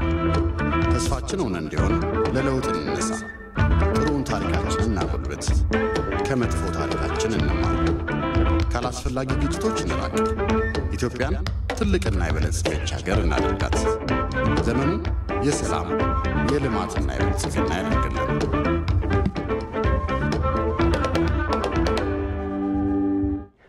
አንድ ሞሳቱ ዓለም አቀፍ ሚዲያዎች በፊት ገጻቸው ላይ ምን መረጃዎችን ይዘው ወጡ፣ ማህበራዊ ሚዲያዎች ደግሞ ለየትኞቹ ትኩረት ሰጡ ብለን የምንቃኝበት ዝግጅታችን ላይ ደርሰናል። ኦንላይን ኤዲተራችን አብዱላዝ እዚህ ይገኛል። እንደምን አድርገህ አብዱላዝ? እንደምን አድራችሁ? ነጻነትና አንተን እንግዲህ ዛሬ ሰኞ እንደመሆኑ መጠን በሳምንቱ መጨረሻም ጭምር ትኩረት የሳቡ ጉዳዮች በማህበራዊ ድረገጾችም በዓለም አቀፍ ሚዲያዎችም ትኩረት የሳቡ ጉዳዮችን ይዤ መጥቻለሁ። እንግዲህ የመጀመሪያው ሰሞኑን ህዝባዊ በዓላት ሲከበሩ ነበር። ባለፈው አሸንድዬ ሶለል እየተከበሩ ነበርና አሁን ደግሞ በቅርቡ የእሬቻ በዓል ይከበራል። እሱን አስመልክቶ ውይይት ተካሂዶ ነበርና በትላንትናው ዕለት ምክትል ከንቲባ ኢንጂነር ታከለ ኡማ በትላንትናው ዕለት እንግዲህ ከአባገዳዎች ቄሮዎችና ፎሌዎች ጋር ከተውጣጡ ተወካዮች ጋር ውይይት አድርገዋል። ይህም የማህበራዊ ድረገጾችን ትኩረት ስቦ ነበር። ያው የህዝባዊ በዓል ከመሆኑ አንጻር ማለት ነው።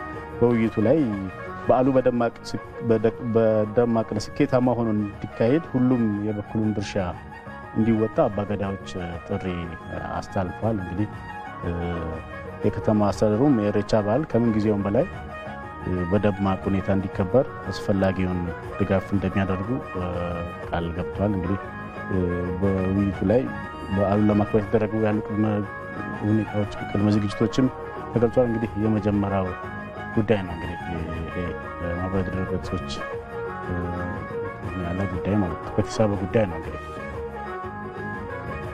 ሌላው እንግዲህ በደቡብ አፍሪካ በትላንትናው ዕለት ሰልፍ ተካሂዶ ነበር። እሱም የዓለም አቀፍ ሚዲያዎችን ትኩረት የሳበ ጉዳይ ነበር።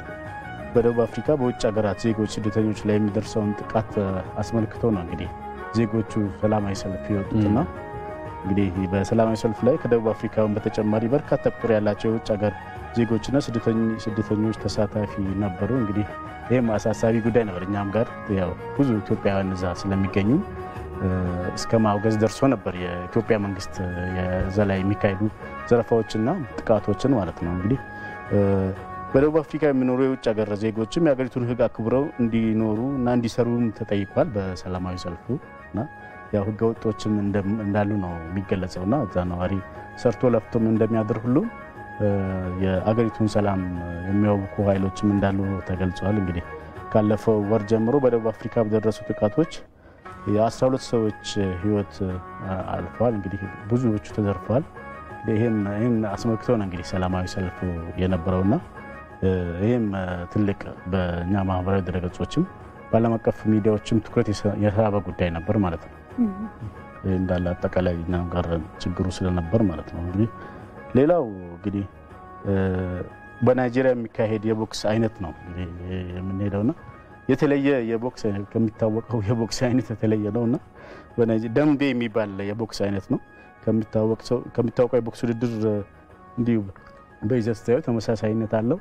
ነገር ግን ተወዳዳሪዎቹ ምን እንዲታወቀው ቦክስ ተወዳዳሪዎቹ እንዳይጎዱ ጓንት ምናምን ይደረጋል።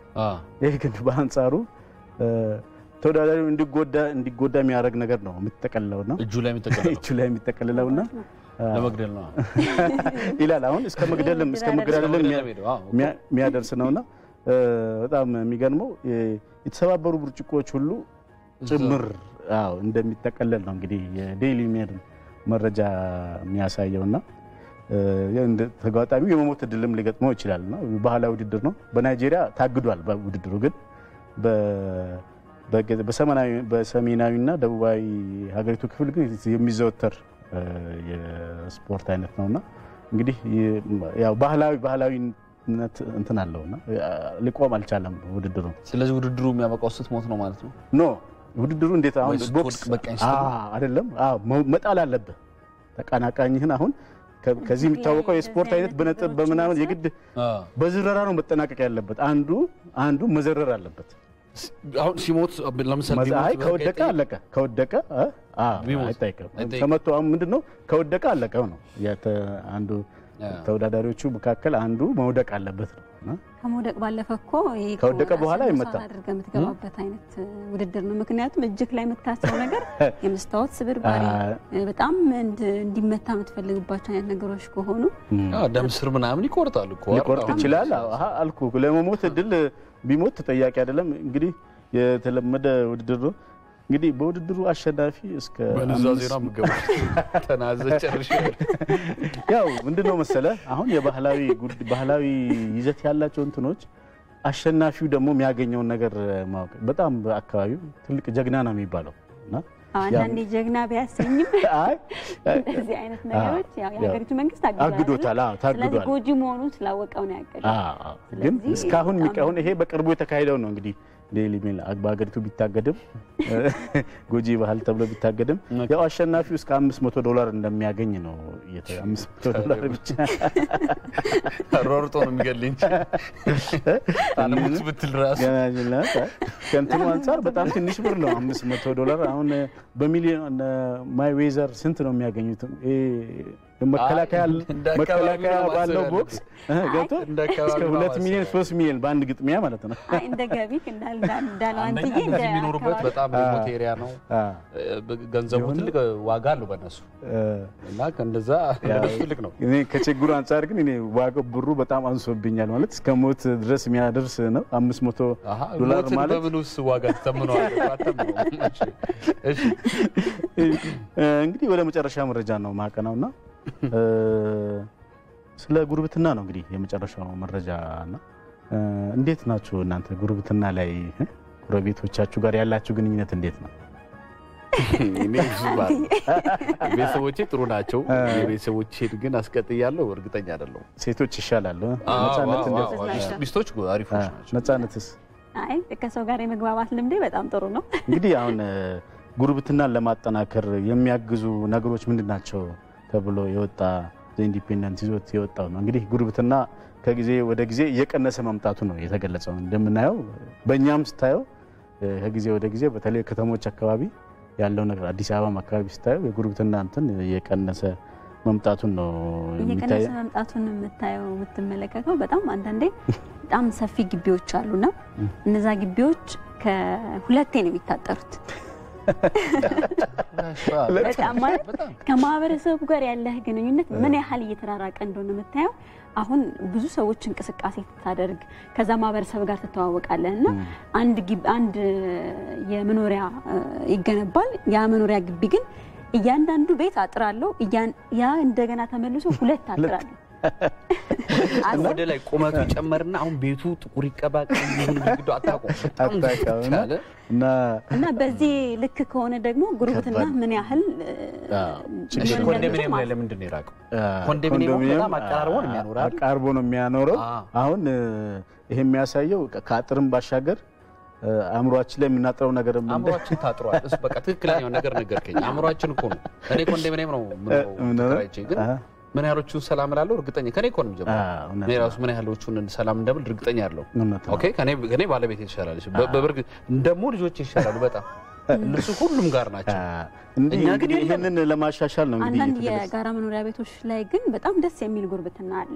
በጣም አሁን ወደ ሌላ አካባቢ የተለያዩ አካባቢዎችን ብትቃኝ እንደዚህ አይነት ጉርብትና አለ እንደ የጋራ መኖሪያ ቤት ውስጥ ላይ ለማለት ተነሽ ናቸው። በለማት የተነሱ አንድ ላይ ተነሱ አብሮ ይቀጥላሉ።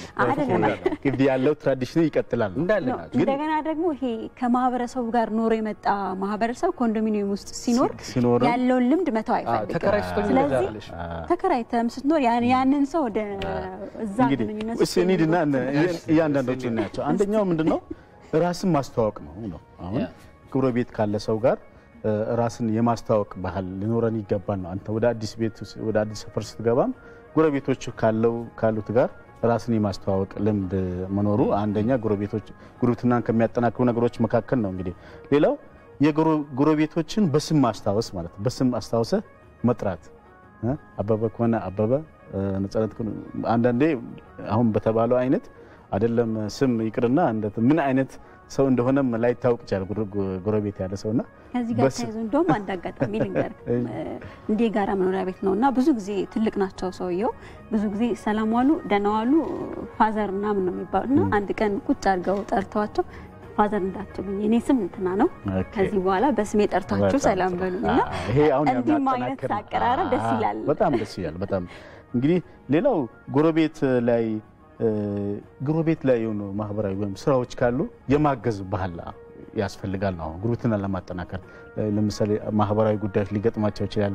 እገዛ የሚፈልጉት ነገር ካለ ያንን እያዩ እንዳላዩ ሆኖ አለማለፍ ያስፈልጋል ማለት ነው። ማገዝ አለብን ማለት ነው። ጉርብትናን ለማጠናከር ይሄ ባይዘው ሪሰርችድ የሆነ እንትናውና በተለይ ለአንተነ በጣም ይጠቅማል። ጉረቤትን ሊረብሹ የሚችሉ ነገሮች ካሉ ቀድሞ ማሳወቅ። ለምሳሌ አንተ አሁን የሆነ ሴሬሞኒ ኖር ይችላል ለአንድም ቀን ቢሆን ጎረቤቶች ያንን ነገር ቀድሞ ማሳወቅ። ይሄ ነገር አለኝ ለምሳሌ ሙዚቃ ከፍ አድርግ ልታጫወት ይችላል በዛ ቀንና ቀድመህ ማሳወቅ ካልቸር ቢኖር ይሄም አንድ ጉርብትናን የሚያጠናክር ነገር ነው ሆኖ የተገለጸው። ጎረቤትን መርዳት ለምሳሌ ጎረቤትን መረዳት ለምሳሌ አንዳንድ ምሽት ሰርቶ ቀድሚተኛ ሰው አለ።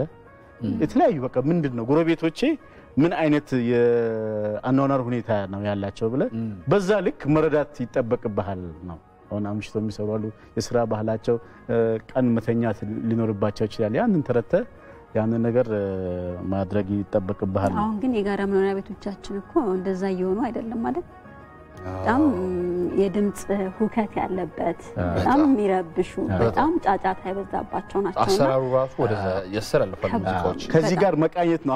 አሁን ያለውን ነገር አሁን ካለው ጋር ያዛመድን አሁን አንደኛው እኛ የምናስተላልፍበትን መንገድ ለማስተካከል ነው ጉርብትናውንና አሁን ያው ጎረቤትን እየረበሽ ጥሩ ጎረቤት መሆን አትችልም ነው ባጭሩ። ምን ለማስተላለፍ ማለት የኔ መብት የሚያበቃው ያንተን እስከነካው ድረስ ነው የሚለው ነው።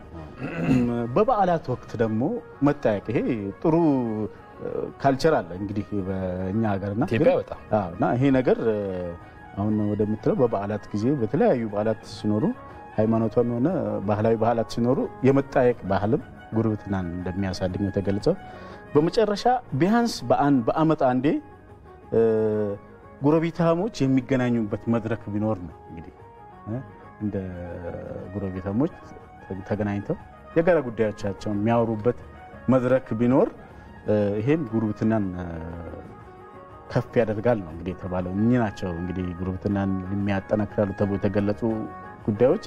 ያው ተመልካቾቻችንም ይሄንን ከራሳቸው አንፃር እየቃኙ እኔ የቱ ጋር ነኝ የሚለው ነገር ማስቀመጥ ይጠበቅባቸዋል። ሁላችንም እኛንም ጨምሮ ማለት በዓል ሲመጣ እኮ ለምሳሌ ወደ የቤተሰቦቻችን ነው ልጆቻችን ይዘን ቤተሰቦቻችን ጋር ሄደን ከቤተሰቦቻችን ጎረቤት ጋር ምናከብረው እኛ አዲሱ ጀነሬሽን አዲስ ትዳር አዲስ ህይወት አዲስ ሰፈር ላይ የምንኖር ሰዎች ግን ይሄን ነገር ለምን እንደው ማንፈጥረው በትክክል ጥሩ ጥያቄ ፈጠርክብኝ ይመስላል። ለምን ሆነ ነገር የሚደርስልን ጎረቤት ነው የሚደርስ። ከዚህ አንፃር ይሄ ነገር ሁላችንም ተመልካቾቻችን ቢያስተውሉት እንላለንና ስለዚህ አንተዬ ከዚህ በኋላ አረማለሁ በቃ ለዛሬ ያለኝ ከማህበራዊ ድረገጾችም ዓለም አቀፍ ሚዲያዎች ትኩረት ሲያቡ ጉዳዮች ይሄን ይመስላል። ነጻነት እናንተ ነው። በጣም አመሰግናለሁ አብዱላዚዝ። እንግዲህ ጤና ይስጥልኝ ኢትዮጵያ የመስከረም 5 2012 የሰኞ ማለዳ የስካሁን ይመስል ነበረ።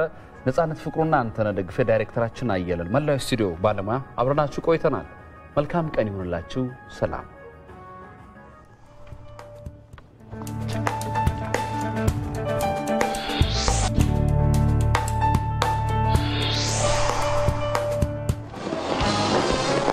መጪው አዲሱ ዘመን ከሚያፈካው አድልጭ ሻጋር ድብልቅ ነው።